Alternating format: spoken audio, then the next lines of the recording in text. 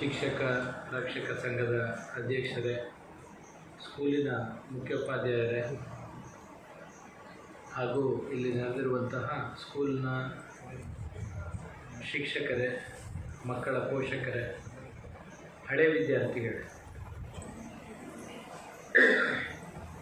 ಮೊಟ್ಟ ಮೊದಲನೇದಾಗಿ ಈ ಥರದ ಒಂದು ಕಾರ್ಯಕ್ರಮ ನೀವು ಆದಿತ್ಯವಾರ ಮಾಡ್ತೀನಿ ಅಂದಾಗ ನನಗೆ ಒಂದು ಇದು ಬಂತು, ನಿಜವಾಗಲೂ ಅಷ್ಟು ಜನ ಬರ್ತಾರ ಅನ್ನುವಂಥ ಒಂದು ಇದು ಇತ್ತು. ಎರಡನೇದು, ಈ ಗ್ರಾಮೀಣ ಪ್ರದೇಶದಲ್ಲಿ, ಯಾಕಂದರೆ ಈ ಶಿಕ್ಷಕ ರಕ್ಷಕ ಸಂಘದ ಸಭೆಗಳನ್ನು ನಾನು ಕಳೆದ ಒಂದು 18-19 ವರ್ಷಗಳಿಂದ ಮಾಡಿಕೊಂಡು ಬಂದದ್ದು ಬೇರೆ ಬೇರೆ ಕಡೆ. ನನ್ನ ಅನುಭವ ಏನಂದರೆ, ಎಷ್ಟೋ ಸರಿ ನನಗೆ ಈಗಲೂ ನೆನಪಿದೆ, ಬ್ರಹ್ಮಾವರದ ಒಂದು ಕಾಲೇಜಿನಲ್ಲಿ ಒಂದು ಶಿಕ್ಷಕ ರಕ್ಷಕ ಸಭೆ ಮಾಡಿದರು. ಸುಮಾರು 1,500 ಮಕ್ಕಳಿರುವ ಕಾಲೇಜಿನಲ್ಲಿ 15 ಜನ ಪೇರೆಂಟ್ಸ್ ಬಂದಿದ್ದರು. ಇದು 20 ವರ್ಷಗಳ ಹಿಂದೆ, 18 ವರ್ಷಗಳ ಹಿಂದೆ ಇತ್ತು. ಸೊ ನನಗೆ ನನ್ನದೇ ಆದಂಥ ಡೌಟ್ ಇತ್ತು. ಹಾಗೆ ಇತ್ತೀಚೆಗೆ ನಿಮ್ಮ ಶಾಲೆ ಬಗ್ಗೆ ಸ್ವಲ್ಪ ಓದಿದ್ದೆ. ಹಿರಿಯರಾದ ಮುರಳೀಧರ ಉಪಾಧ್ಯಾಯ ಅವರು ಒಂದು ಹೋದ ವಾರವೋ 2 ವಾರಗಳ ಹಿಂದೆ ಇಲ್ಲಿ ಒಂದು ಕ್ವಿಜ್ ಕಾಂಪಿಟೇಷನ್ನು ಇದನ್ನೆಲ್ಲ ಮಾಡಿದ್ರ ಬಗ್ಗೆ ಬರೆದಿದ್ರು.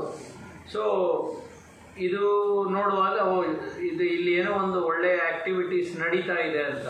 ಮತ್ತು ನಮ್ಮ ಆಸ್ಪತ್ರೆಯ ಹಳೆ ಸ್ಟಾಫು, ಬಹಳ ಒಳ್ಳೆಯ ಸ್ಟಾಫ್ಗಳಲ್ಲಿ ಒಬ್ಬರಾದ ಶ್ರೀಧರ್ ಅವರು ಬಂದು ನನಗೆ ಹೇಳಿದರು, ನೀವು ಈ ಥರ ಈ ಒಂದು ಕಾರ್ಯಕ್ರಮಕ್ಕೆ ಗೆಸ್ಟ್ ಆಗಿ ಬರಬೇಕು ಅಂತ. ನಿಜವಾಗ್ಲೂ ಹೇಳ್ತಾನೆ, ಭಾಳ ಖುಷಿಯಾಯಿತು ನನಗೆ. ಯಾಕಂದರೆ ಬಹುಶಃ ಈ ಮಕ್ಕಳನ್ನು ಬೆಳೆಸುವುದು ಹೇಗೆ ಅನ್ನುವುದು ನಿಜವಾಗ್ಲೂ ಇವತ್ತು ಭಾಳ ಸಮಸ್ಯೆಯ ಇದೇ ಆಗಿ ಹೋಗಿದೆ. ಸಮಸ್ಯೆ ಅಂತ ಹೇಳಿದರೆ ಯಾಕೆ ಅಂದರೆ, ಈಗ ಭಾಳ ಜನ ನನಗೆ ಕೇಳ್ತಾರೆ, ಹಿಂದೆ ಎಲ್ಲ ಇಂಥ ಸಭೆಗಳಿರಲಿಲ್ಲ ಅಂತ.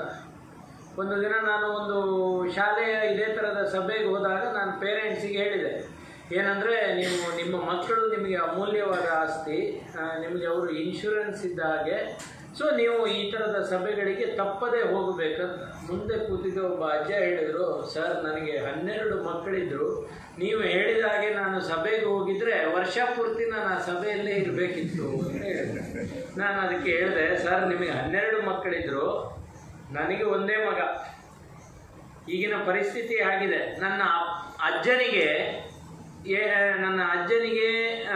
8 ಮಕ್ಕಳಿದ್ದರು, ನನ್ನ ತಂದೆಗೆ. ನನ್ನ ಅಪ್ಪನಿಗೆ 2 ಮಕ್ಕಳು, ನನಗೆ ಒಬ್ಬನೇ ಮಗ. ಸೊ ಇದು ಏನಾಗ್ತಾ ಇದೆ, ಬರ್ತಾ ಬರ್ತಾ ಮಕ್ಕಳು ನಮಗೆ ಕಡಿಮೆ ಆಗ್ತಾ ಇದ್ದಾರೆ. ಸೊ ಮಕ್ಕಳು ಕಡಿಮೆ ಆಗುವಾಗ ಅವರು ಅಮೂಲ್ಯ ಅನ್ನುವಂಥ ಒಂದು ಪರಿಸ್ಥಿತಿ ನಿರ್ಮಾಣ ಆಗಿದೆ. ಈ ಅಮೂಲ್ಯತೆಯ ನಡುವೆ ಏನಾಗಿದೆ, ನಾವುಗಳು ನಮ್ಮಲ್ಲೂ ಕೂಡ, ಈಗ ನಾನು ನೋಡಿದಾಗೆ ನನ್ನ ಅಜ್ಜ ಅಜ್ಜಿ ಇದು ಮಾಡುವಾಗ ಅಜ್ಜ ಬುಕ್ ಸೆಲ್ಲರ್ ಆಗಿದ್ದರು, ಅಜ್ಜಿ ಮನೆ ನೋಡ್ಕೊಳ್ತಾ ಇದ್ರು. ನನ್ನ ಅಪ್ಪನ ಇದು ಬರುವಾಗ ನನ್ನ ಅಮ್ಮ ಬ್ಯಾಂಕ್ ಎಂಪ್ಲಾಯಿ ಆಗಿದ್ರು, ನನ್ನ ಅಪ್ಪ ಕಾಲೇಜಿನಲ್ಲಿದ್ದರು. ಈಗ ನಾವು ಇಬ್ಬರು ಡಾಕ್ಟ್ರು.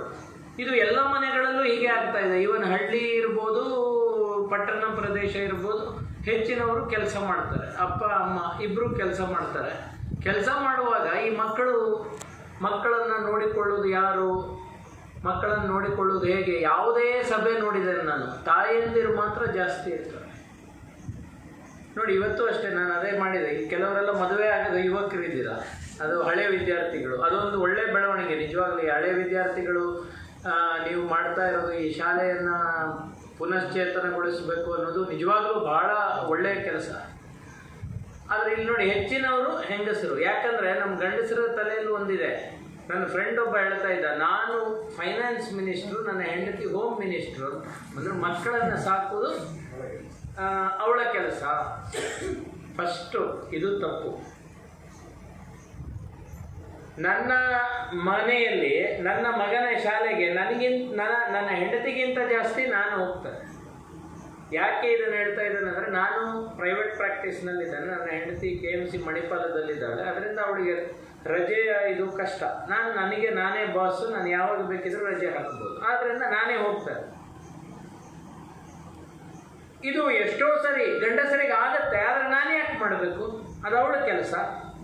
ಇವತ್ತು ಹೋಗಿ ಹೇಳಿ, ಯಾರು ಗಂಡಸರು ಇಲ್ಲಿ ಬಂದಿಲ್ಲ ಡಾಕ್ಟ್ರು ಈಗ ಹೇಳಿದ್ರು ಅಂತ ಹೇಳಿ, ತೊಂದರೆ ಇಲ್ಲ. ಯಾಕಂದ್ರೆ ನನ್ನ ಫ್ರೆಂಡ್ಸ್ ಎಲ್ಲ ಬೈತಾ ಇರ್ತಾರೆ ನನಗೆ. ಈ ನನ್ನ ಮಗನ ಶಾಲೆಗೆ ಯಾವುದಾದ್ರೂ ಪ್ರೋಗ್ರಾಮಿಗೆ ಇದಕ್ಕೆಲ್ಲ ನಾನು ಹೋದರೆ ಅವರ ಹೆಂಡತಿಯರೆಲ್ಲ ಅವ್ರಿಗೆ ಇದು ಪಿರಿ ಮಾಡ್ತಾರೆ. ಅಷ್ಟು ಬ್ಯುಸಿ ಇರೋ ಭಂಡಾರಿ ಡಾಕ್ಟ್ರು ಬರುವಾಗ ನಿನಗೆ ಬರಲಿಕ್ಕೆ ಅರ್ಥ ಆಯ್ತಾ? ಬಟ್ ಇದು ಬದಲಾಗಬೇಕು. ಈ ಮಕ್ಕಳನ್ನು ನೋಡಿಕೊಳ್ಳುವುದು ಅಪ್ಪನ ಅಮ್ಮನ ಇಬ್ಬರದು ಕೆಲಸ ಇದೆ. ಫಸ್ಟ್ ನೆನ್ಪಿಟ್ಕೊಳ್ಳಿ, ಇದು ಇಬ್ಬರಿಗೂ ಅತಿ ಅಗತ್ಯ.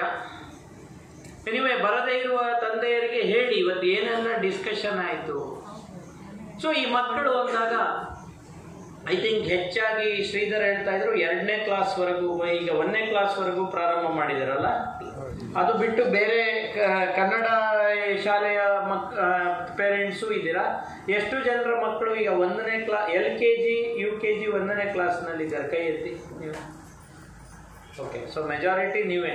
ಓಕೆ, ಸೊ ನಾನು ನಿಮಗೆ ಪ್ರಮುಖವಾಗಿ ನೀವು ಏನು ತಿಳ್ಕೊಳ್ಬೇಕು ಅಂದರೆ, ಫಸ್ಟು ಸಾಮಾನ್ಯ ದೈಹಿಕ ಸಮಸ್ಯೆಗಳು. ಒಬ್ಬ ವೈದ್ಯನಾಗಿ ನಾನು ಮಾತಾಡುವಾಗ ಬರೀ ಮಾನಸಿಕ ಇದು ಅಂತಲ್ಲ, ಸ್ವಲ್ಪ ಮಟ್ಟಿಗೆ ದೈಹಿಕ ಸಮಸ್ಯೆಗಳ ಬಗ್ಗೆ ಕೂಡ ತಿಳ್ಕೊಳ್ಬೇಕು. ಏನಂದರೆ ಈಗ ನಾನು ಹೇಳ್ತೇನೆ, ನಾವೆಲ್ಲ ಸಣ್ಣವರಿದ್ದಾಗ ಮಾಸ್ಟ್ರಿಗೆ ನೆನಪಿದೆ, ನಮಗೇನಾದರೂ ಹುಷಾರಿಲ್ಲ ಆಯಿತು ಅಂದರೆ ಒಂದು 4 ದಿನ 5 ದಿನ, ಉದಾಹರಣೆಗೆ ಇದು ಚಿಕನ್ ಪಾಕ್ಸ್, ಕೊಟ್ಲೆ, ಮೀಸಲ್ಸ್ ಇಂಥದ್ದೇನಾದರೂ ಆದರೆ ಹೆಚ್ಚಂದರೆ ಒಂದು ವಾರ ಆಗುವಾಗಲೇ ಅಮ್ಮ ಶುರು ಮಾಡ್ತಾರೆ, ಮೈ ಮೇಲೆ ಬಿದ್ದದೆಲ್ಲ ಆಯಿತು, ಸ್ನಾನ ಆಯಿತು, ನೀನು ಯಾವಾಗ ಹೋಗುದು ಅಂತ ಅಲ್ವಾ?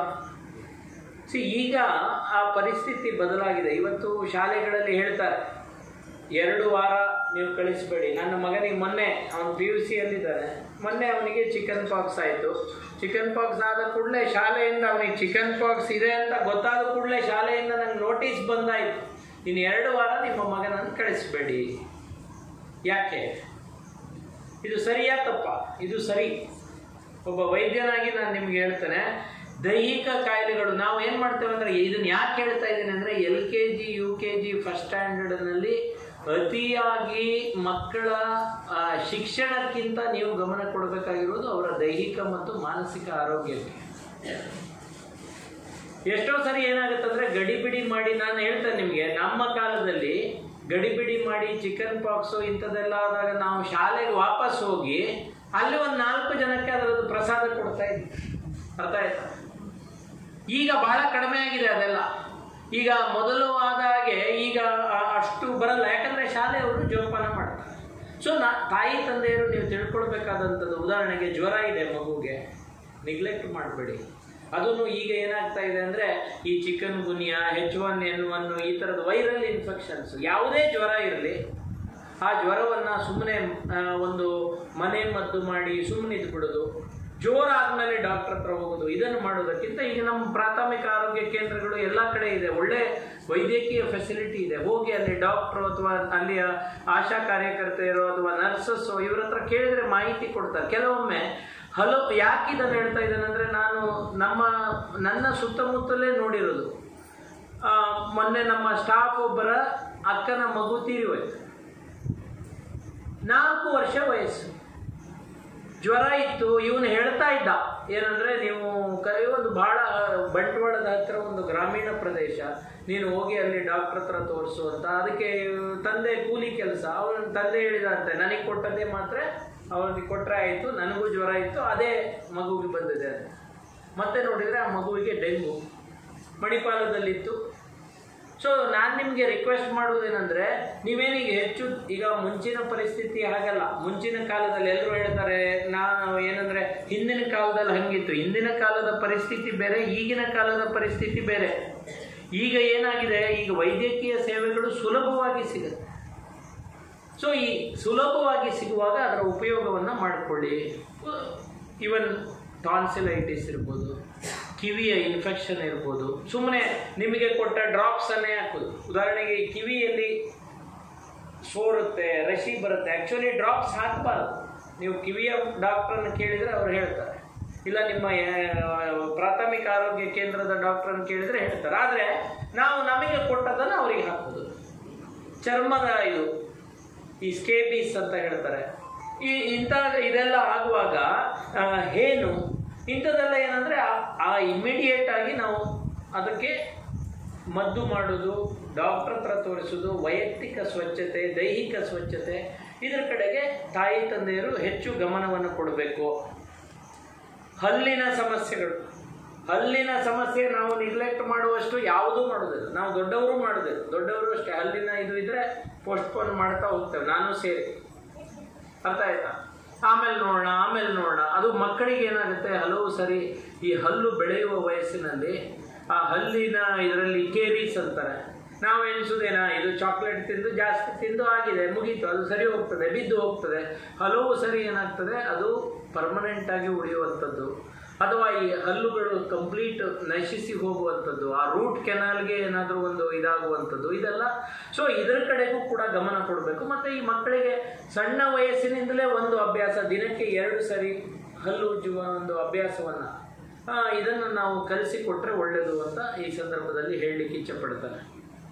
ಮತ್ತು ಈ ಮಕ್ಕಳಿಗೆ ಸಣ್ಣ ಪುಟ್ಟ ಗಾಯಗಳಾಗೋದು, ಈ ಏನು ಎಸ್ಪೆಷಲಿ ಈ ರೂರಲ್ ಏರಿಯಾ ಆದ್ರಿಂದ ಕೆಲವೊಮ್ಮೆ ಈ ಪ್ರಾಣಿಗಳು ಕಚ್ಚುವುದು. ಇದನ್ನು ನಾನು ಅಗೇನ್ ಇಲ್ಲಿ ಹೇಳ್ತೇನೆ, ಯಾಕಂದರೆ ಈ ನಾಯಿ ಕಚ್ಚುವುದು, ನಾಯಿ ಕಚ್ಚಿದರೆ ಮಾತ್ರ ಇಂಜೆಕ್ಷನ್ ಅಲ್ಲ, ನಾಯಿ ಕಚ್ಚಿದ್ರು ಬೇಕು, ಬೆಕ್ಕು ಕಚ್ಚಿದ್ರು ಬೇಕು, ಬಾವಲಿ ಕಚ್ಚಿದ್ರು ಬೇಕು, ನೆನ್ಪಿಟ್ಕೊಳ್ಳಿ. ಅರ್ಥ ಆಯ್ತಾ? ಅದು ಇಂಜೆಕ್ಷನ್ ಇದು ಮಾಡುವಾಗ ಕೆಲವರು ಏನಂದರೆ ಅದು ಸಾಕಿದ ನಾಯಿಗೆ ಇಂಜೆಕ್ಷನ್ ಕೊಡದೇ ಇದ್ದರೆ ಬಹಳ ಇದಿದೆ. ಮತ್ತು ಆ ನಾಯಿಗೆ ಕೊಡುವ ಇಂಜೆಕ್ಷನ್ ಅದಕ್ಕೆ ತಾಗದೇ ಇದ್ದರೆ, ಅದಕ್ಕೆ ಬೇಕಾದಂತಹ ಒಂದು ಏನು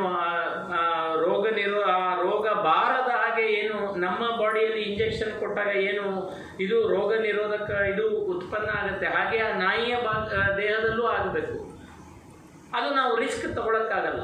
ಸೊ ಇಂಥ ಸಂದರ್ಭದಲ್ಲಿ ನಾನು ನಿಮಗೆ ರಿಕ್ವೆಸ್ಟ್ ಮಾಡುವುದೇನೆಂದರೆ, ಈ ಯಾವುದಾದ್ರೂ ಪ್ರಾಣಿಗಳು ಕಚ್ಚಿದೆ, ಇಂಥ ಸಂದರ್ಭದಲ್ಲಿ ನಿಮ್ಮ ವೈದ್ಯರನ್ನು ಸಂಪರ್ಕಿಸಿ, ವೈದ್ಯರ ಹತ್ರ ಕೇಳಿಕೊಳ್ಳಿ. ಅವರು ಕೊಡಬೇಕು ಅಂತ ಹೇಳಿದರೆ ಚೌಕಾಸಿ ಮಾಡಬೇಡಿ. ಮತ್ತು ಅವ್ರು ಹೇಳ್ತಾರೆ ಕಚ್ಚಿದ ದಿನ ಒಂದು ಕೊಡಬೇಕು, 3ನೇ ದಿನ ಒಂದು ಕೊಡಬೇಕು, 7ನೇ ದಿನ ಒಂದು ಕೊಡಬೇಕು, ಹೀಗೆ ಒಂದು ಟೈಮ್ ಟೇಬಲ್ ಹಾಕಿ ಕೊಡ್ತಾರೆ. ನೋಡಿ, ನೀವು ಗೌರ್ಮೆಂಟ್ ಆಸ್ಪತ್ರೆಗೆ ಹೋದರೆ ಸ್ಟಿಕ್ಕರ್ ಹಾಕಿ ಕೊಡ್ತಾರೆ, ಹೌದಾ? 0, 3 ಇಂತಿಂಥ ದಿನ ನೀವು ಬಂದ ದಿನ ಟಿಕ್ ಹಾಕ್ತಾರೆ. ಯಾಕೆ ಇದನ್ನೆಲ್ಲ ಮಾಡ್ತಾರೆ?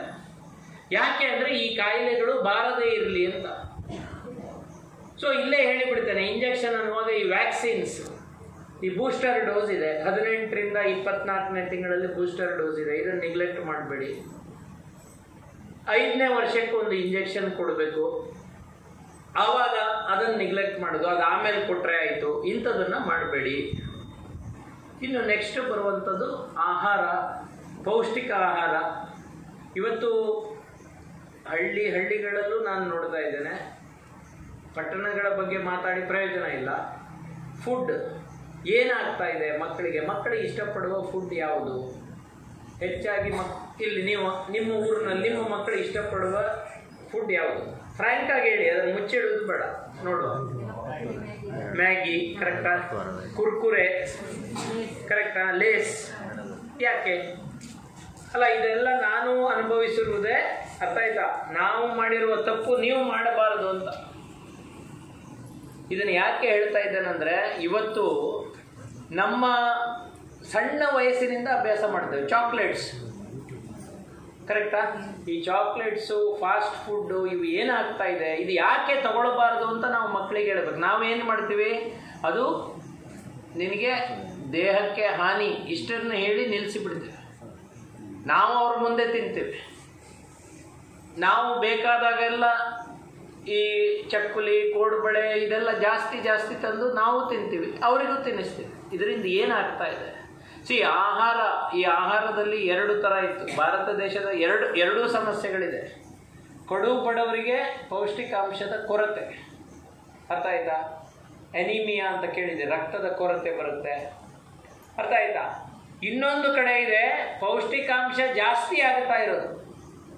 ನಿಮಗೆ ಆಶ್ಚರ್ಯ ಆಗ್ಬೋದು, 2020ನೇ ಇಸ್ವಿಯಲ್ಲಿ ಭಾರತ ದೇಶ ಯಾವ ವಿಷಯಕ್ಕೆ ವಿಶ್ವಗುರು ಆಗುತ್ತೋ ಇಲ್ವೋ, 2 ವಿಷಯಗಳಿಗೆ ವಿಶ್ವಗುರು ಆಗುತ್ತೆ. ಮಕ್ಕಳಲ್ಲಿ ಬೊಜ್ಜು ಬೆಳೆಯುವುದು ಮತ್ತು ಡಯಾಬಿಟಿಸ್ ರೋಗ, ಇವೆರಡಕ್ಕೂ ನಮ್ಮ ಭಾರತದ. ಇದಕ್ಕೆ ಕಾರಣ ಏನು ಅಂದರೆ ನಮ್ಮ ಊಟ. ಮಕ್ಕಳಿಗೆ ಇಲ್ಲಿ ಕೆಲವು ಸಣ್ಣ ಮಕ್ಕಳಿದ್ದಾರೆ, ಮಕ್ಕಳಿಗೆ ನೀವು ಮೊದಲಿಂದಲೂ ಕಲಿಸಬೇಕಾದದ್ದೇನು, ನೀವು ತಿನ್ನಿ, ಆಗ ನಿಮ್ಮ ಮಕ್ಕಳು ತಿಂತಾರೆ. ನಿಮ್ಮ ಪ್ರತಿದಿನ ಬ್ರೇಕ್ಫಾಸ್ಟ್ ಬೆಳಿಗ್ಗೆ ತಿಂಡಿ ಕೊಡುವಾಗ ತಿಂಡಿಯ ಒಟ್ಟಿಗೆ ಸ್ವಲ್ಪ ಏನಾದರೂ ವೆಜಿಟೇಬಲ್ಸ್ ಕೊಡಿ. ನಾನು ನನ್ನ ಮನೆಯಲ್ಲಿ ನನ್ನ ಮಗ ನೋಡಿ, ನಾನು ಹೇಗೆ ತಿಂತಾನೆ ಅವನು ತಿಂತಾನೆ. ಸಲಾಡ್ಸ್ ಏನಿಲ್ಲ ಅಂದರೆ ಇದಕ್ಕೇನು ಹೆಚ್ಚು ದುಡ್ಡು ಬೇಕಾಗಲ್ಲ. ಒಂದು ಅಥವಾ 2 ಸೌತೆಕಾಯಿ ಕಟ್ ಮಾಡಿ ಬೇರೆ ತಿಂಡಿಯ ಒಟ್ಟಿಗೆ ಅದನ್ನು ಕೊಡಿ. ಸೊ ಈ ಬೇರೆ ತಿಂಡಿ ಅನ್ನುವಾಗ ಆದಷ್ಟು ಈ ಇಡ್ಲಿ ದೋಸೆ ಇಂಥದನ್ನು ಕೊಡಬೇಕು ಹೊರತು, ಇಲ್ಲಿ ಏನಾಗುತ್ತೆ ಅಂದರೆ ನಾವು ತಾಯಿ ತಂದೆ ಇರೋದು ಇದು, ನಮಗೂ ಹೋಗ್ಲಿಕ್ಕೆ ಗಡಿಬಿಡಿ, ಆಫೀಸಿಗೆ ಹೋಗ್ಲಿಕ್ಕೆ ಗಡಿಬಿಡಿ, ಕೆಲವರು KMCಯಲ್ಲಿದ್ದೀರಾ KMCಗೆ ಹೋಗ್ಲಿಕ್ಕೆ ಗಡಿಬಿಡಿ, ಟೀಚರ್ನವರು ಶಾಲೆಗೆ ಬರಲಿಕ್ಕೆ ಗಡಿಬಿಡಿ. ಸೊ ಅವ್ರಿಗೆ ಮಕ್ಕಳಿಗೆ ಬೇಕಾದ ಅವನು ಬೇರೆ ಯಾವುದು ತಿನ್ನಬೇಕು ಅಂದರೆ ಅವನನ್ನು ಸ್ವಲ್ಪ ಮಸ್ಕ ಹೊಡೆದು ತಿನ್ನಿಸ್ಬೇಕು. ಇದಾದರೆ ಪಟ್ಟ ತಿಂದು ಬಿಡ್ತಾನೆ. ಇದನ್ನು ಕೊಟ್ಟು ರೂಢಿ ಮಾಡ್ತಾನೆ. ಸ್ವಲ್ಪ ಯೋಚನೆ ಮಾಡಿ, ಈ ರೂಢಿ ಮಾಡುವುದು ಅವರ ಆರೋಗ್ಯಕ್ಕೆ ಹಾನಿಕಾರಕ. ಅರ್ಥ ಆಗ್ತಾ ಇದೆಯಾ? ಇವತ್ತು ಚೈಲ್ಡ್ಹುಡ್ ಒಬೆಸಿಟಿ ನಾ ಹೇಳಿದೆಲ್ಲ, ಬೊಜ್ಜು ಬೆಳೀತಾ ಇದೆ ಮಕ್ಕಳಲ್ಲಿ. ಯಾಕಂದರೆ ನಾವು ತಿನ್ನುವ ಆಹಾರದಲ್ಲಿ ಬದಲಾವಣೆ ಆಗಬೇಕು. ನಾನು ಹೇಳ್ತೇನೆ, ನಾನು ಈ ವಿಷಯಗಳನ್ನು ಮೊದಲು ಮಾತಾಡ್ತಾ ಇರಲಿಲ್ಲ, ಯಾಕಂದರೆ ನನಗೇ ಗೊತ್ತಿರಲಿಲ್ಲ. ನಿಜ ಹೇಳುತ್ತೇನೆ ನಿಮಗೆ, ನಾನು ಕಳೆದ 3-4 ವರ್ಷಗಳಲ್ಲಿ ನನ್ನ ಜೀವನದಲ್ಲಿ ಕೆಲವು ಬದಲಾವಣೆಗಳನ್ನು ಮಾಡಿಕೊಂಡಿದ್ದೇನೆ. ಅದರ ಬಗ್ಗೆ ಹೆಚ್ಚು ಓದ್ತೇನೆ. ಅದಕ್ಕೋಸ್ಕರ ನಾನು ನಿಮಗೆ ಹೇಳ್ತಾ ಇರೋದು. ಸೊ ಈ ಒಂದು ಊಟ ತಿಂಡಿಯ ಕೊರತೆ, ಎರಡನೇದು ಅತಿಯಾಗಿ. ನಾನು ನೋಡ್ತಾ ಇರೋದು ನಮ್ಮ ಜಿಲ್ಲೆಗಳಲ್ಲಿ ಹೆಚ್ಚಾಗಿ ಅತಿಯಾಗಿರೋದು. ಮತ್ತು ಕೊರತೆ ಇರುವಾಗ ಏನಾಗುತ್ತೆ, ಅದಕ್ಕೋಸ್ಕರವೇ ಸರ್ಕಾರ ಈ ಮಿಡ್ ಡೇ ಮೀಲ್ ಅನ್ನುವಂಥದ್ದನ್ನು ತಂದಿದೆ. ಮಕ್ಕಳಿಗೆ ಒಂದು ಊಟವನ್ನು ಇಲ್ಲಿ ಶಾಲೆಯಲ್ಲಿ ಸಿಗುವ ಹಾಗೆ ಮಾಡಿರೋದು. ಅದೆಲ್ಲ ಏನಕ್ಕಂದರೆ ನಮ್ಮ ಸರ್ಕಾರಗಳು ಎಷ್ಟೇ ಈ ಪ್ರಜಾಪ್ರಭುತ್ವದ ಒಂದು ಒಳ್ಳೆಯ ಇದು ಏನಂದರೆ, ಜನಪರವಾಗಿ ಕೆಲವು ನಿರ್ಣಯಗಳು ಬರುತ್ತೆ. ಆ ಜನಪರವಾದ ನಿಲುವುಗಳಲ್ಲಿ ಬಹುಶಃ ಈ ಮಿಡ್ ಡೇ ಮೀಲ್. ಸೊ ಇದನ್ನು ನಾವು ಸ್ಟ್ರೆಂಥನ್ ಮಾಡಬೇಕು. ಈಗ ಹಲವು ಸರಿ ಸರ್ಕಾರ ಅಕ್ಕಿ ಕೊಡುತ್ತೆ, ಬಹುಶಃ ನಾವು ಪೇರೆಂಟ್ಸು ಯಾರಲ್ಲಿ ದುಡ್ಡು ಇದೆ ಅಥವಾ ಯಾರಿಗೆ ಆಗ್ತದೆ ಸ್ವಲ್ಪ ವೆಜಿಟೇಬಲ್ಸು, ಐ ಥಿಂಕ್ ಸುಮಾರು ಸ್ಕೂಲ್ಗಳಲ್ಲಿ ನಾನು ನೋಡಿದ್ದೇನೆ ಕೊಡ್ತಾರೆ. ಸೊ ಇಂಥದ್ದು ಸಿಕ್ಕರೆ ಈ ಮಕ್ಕಳಿಗೆ ಏನಾಗುತ್ತೆ, ಸಾಕಷ್ಟು ವೆಜಿಟೇಬಲ್ಸು, ಸಾಕಷ್ಟು ಈಗ ಕಬ್ಬಿಣ ಅಂಶದ ಕೊರತೆ ಇದೆ. ಆ ಮಕ್ಕಳಿಗೆ ಏನು ಹಸಿರು ತರಕಾರಿ, ಬೆಲ್ಲ ಸುಲಭವಾಗಿ ಸಿಗುವಂಥದ್ದನ್ನೇ ಕೊಡ್ಬೋದು. ಅರ್ಥ ಆಯ್ತಾ? ಹಸಿರು ತರಕಾರಿ, ಬೆಲ್ಲ ಇದು ಏನಂದರೆ ಕಾಮನ್ ಆಗಿ ಕಬ್ಬಿಣ ಅಂಶವನ್ನು ಜಾಸ್ತಿ ಮಾಡುವಂಥದ್ದು. ಅದರ ಜೊತೆಗೆ ನೀವು ಗವರ್ಮೆಂಟ್ ಆಸ್ಪತ್ರೆಗೆ ಹೋದರೆ ಅಲ್ಲಿ ಏನಂದರೆ ಈ ಹುಳ ಹೋಗಲಿಕ್ಕೆ ಮದ್ದು ಆವಾಗ ಕೊಡ್ತಾರೆ ಈ ಅನಿಮಿಯಾ ಇರುವವರಿಗೆ, ಪ್ಲಸ್ ಕಬ್ಬಿಣಾಂಶದ ಮಾತ್ರೆ ಕೊಡ್ತಾರೆ. ಸೊ ಈ ಕಬ್ಬಿಣಾಂಶದ ಮಾತ್ರೆ ತಗೊಳ್ಳುವಾಗ ನೆನ್ಪಿಟ್ಕೊಳ್ಳಿ, ಇದನ್ನು ನಿಮಗೆ ಹೆಚ್ಚು ಜನರಿಗೆ, ನನಗೇ ಗೊತ್ತಿರಲಿಲ್ಲ, ಈ ಕಬ್ಬಿಣದ ಮಾತ್ರೆ ಏನಾಗುತ್ತೆ ಅಂದರೆ ತಿಂದ ಕೂಡಲೇ ಅದು ಪಾಯ್ಕಾಣೆ ಎಲ್ಲ ಕಪ್ಪು ಹೋಗುತ್ತೆ, ಹೆದರ್ಕೊಂಡ್ಬಿಡ್ತಾರೆ ಕೆಲವರು, ಮಕ್ಕಳಿಗೂ ಹೆದರಿಕೆ ಆಗುತ್ತೆ. ಸೊ ಇದು ನಿಮಗೆ ಮಾಹಿತಿ ಗೊತ್ತಿರಬೇಕು. ಏನಂದರೆ ಇದನ್ನು ಕೊಡುವಾಗ ಆದಷ್ಟು ಲಿಂಬೆ ಶರ್ಬತ್ತ, ಇಲ್ಲದಿದ್ದರೆ ವೈಟಮಿನ್ ಸಿ ಮಾತ್ರೆ, ಸಿಟಿಯಲ್ಲಿರುವವರಿಗೆ ನಾನು ಹೇಳ್ತೇನೆ ವೈಟಮಿನ್ ಸಿ ಮಾತ್ರೆ ಕೊಟ್ಟು ಬಿಡಿ ಅಂತ. ಯಾಕಂದರೆ ಆ ಕಬ್ಬಿಣ ಕಂಪ್ಲೀಟಾಗಿ ಜೀರ್ಣ ಆಗಿ ಹೋಗ್ತದೆ. ಸೊ ಈ ಕಬ್ಬಿಣದ ಮಾತ್ರೆ ಆದಷ್ಟು ಖಾಲಿ ಹೊಟ್ಟೆಯಲ್ಲಿ ಕೊಟ್ಟು ಕೂಡಲೇ ತಿಂಡಿ ಕೊಡೋದು ಒಳ್ಳೆಯದು. ಮತ್ತು ಈ ಕಬ್ಬಿಣಾಂಶದ ಮಾತ್ರೆ ತಗೊಂಡಾಗ 1 ಗಂಟೆ ಕಾಫಿ ಟೀ ಕುಡಿಬಾರ್ದು. ಯಾಕಂದರೆ ಅದು ಆ ಕಬ್ಬಿಣಾಂಶದ ಮಾತ್ರೆಯ ಮೇಲೆ ಕೆಲಸ ಮಾಡ್ತದೆ, ಅದು ಸರಿಯಾಗಿ ನಮ್ಮ ದೇಹಕ್ಕೆ ಸೇರಲಿಕ್ಕೆ ಬಿಡುವುದಿಲ್ಲ. ಇದನ್ನು ನೀವು ತಿಳ್ಕೊಂಡಿರ್ಬೇಕು. ಹಾಗೆ ಸರ್ಕಾರದ ಕಾರ್ಯಕ್ರಮಗಳಿರುತ್ತೆ, ವೈಟಮಿನ್ ಡಿ ಡ್ರಾಪ್ಸ್ ಅನ್ನು ಕೊಡ್ತಾರೆ. ಮನೆಗೆ ಬಂದು ಅದೆಲ್ಲ ಬೇಡ ನಮಗೆ ಡ್ರಾಪ್ಸ್, ಅವನಿಗೆ ವೈಟಮಿನ್ ಡಿ ಸೂರ್ಯನ ಇರಲಿ ಎಲ್ಲೋ ಓದಿರ್ತೇವೆ. ಈಗ ಆಗಿದೆ, ಮೊದಲು ಬರೀ ಔಟ್ ಪೇಷಂಟ್ ಇನ್ ಪೇಷಂಟ್ ಇದ್ರೆ, ಈಗ ಇಂಟರ್ನೆಟ್ ಪೇಷಂಟ್ಗಳ ನಿರ್ಮಾಣ ಭಾಳ ಆಗಿದೆ. ಏನಾದರೂ ಇಂಟರ್ನೆಟ್ನಲ್ಲಿ ಓದಿ ಬಿಡೋದು, ಏನೋ ಸರ್ಕಾರ ಬಹುಜನರಿಗೆ ಆಗುವಂಥ ಒಳ್ಳೆಯದನ್ನು ಮಾಡ್ಲಿಕ್ಕೆ ಹೊರಟ್ರೆ ಅದನ್ನು ಕ್ರಿಟಿಸೈಸ್ ಮಾಡೋದು, ಅದು ಬೇಡ. ಎಲ್ಲಿಯೋ ಓದಿದ್ರು ವೈಟಮಿನ್ ಡಿ ಸೂರ್ಯನ ಕಿರಣದ ಇದರಲ್ಲಿ ಸಿಗ್ತದೆ, ಹೌದು, ಕೊರತೆ ಇದೆ. ನನಗಿತ್ತು ವೈಟಮಿನ್ ಡಿ ಕೊರತೆ, ನನಗಿತ್ತು. ನಾನು ಅಷ್ಟು ಹೊರಗಡೆ ಓಡಾಡ್ತೇನೆ, ಸೈಕ್ಲಿಂಗ್ ಮಾಡ್ತೇನೆ, ರಸ್ತೆಯಲ್ಲಿ ವಾಕ್ ಮಾಡ್ತೇನೆ, ಯಾಕೆ ಬರುತ್ತೆ ಹೇಳಕ್ಕೆ ಬರಲ್ಲ. ಅವ್ರು ಏನೋ ಸರ್ಕಾರದಿಂದ ಡ್ರಾಪ್ಸ್ ಕೊಡ್ತಾರೆ ಅಥವಾ ಸ್ಯಾಶೆಟ್ ಕೊಡ್ತಾರೆ. ಸಮುದಾಯ ಆರೋಗ್ಯ ಈಗ ನಮ್ಮಲ್ಲಿ ತಲೆಯಲ್ಲಿದೆ, ಏನು ಗೊತ್ತಾ, ಸರ್ಕಾರಿ ಆಸ್ಪತ್ರೆ, ಸರ್ಕಾರಿ ಶಾಲೆ ಇವೆಲ್ಲ ಏನೋ ನೆಗೆಟಿವ್. ಇದು ಖಂಡಿತ ಹೇಳ್ತಾರೆ. ನಾನು ಸರ್ಕಾರಿ ಆಸ್ಪತ್ರೆಯಲ್ಲಿ 6 ವರ್ಷ ಕೆಲಸ ಮಾಡಿದ್ದೇನೆ.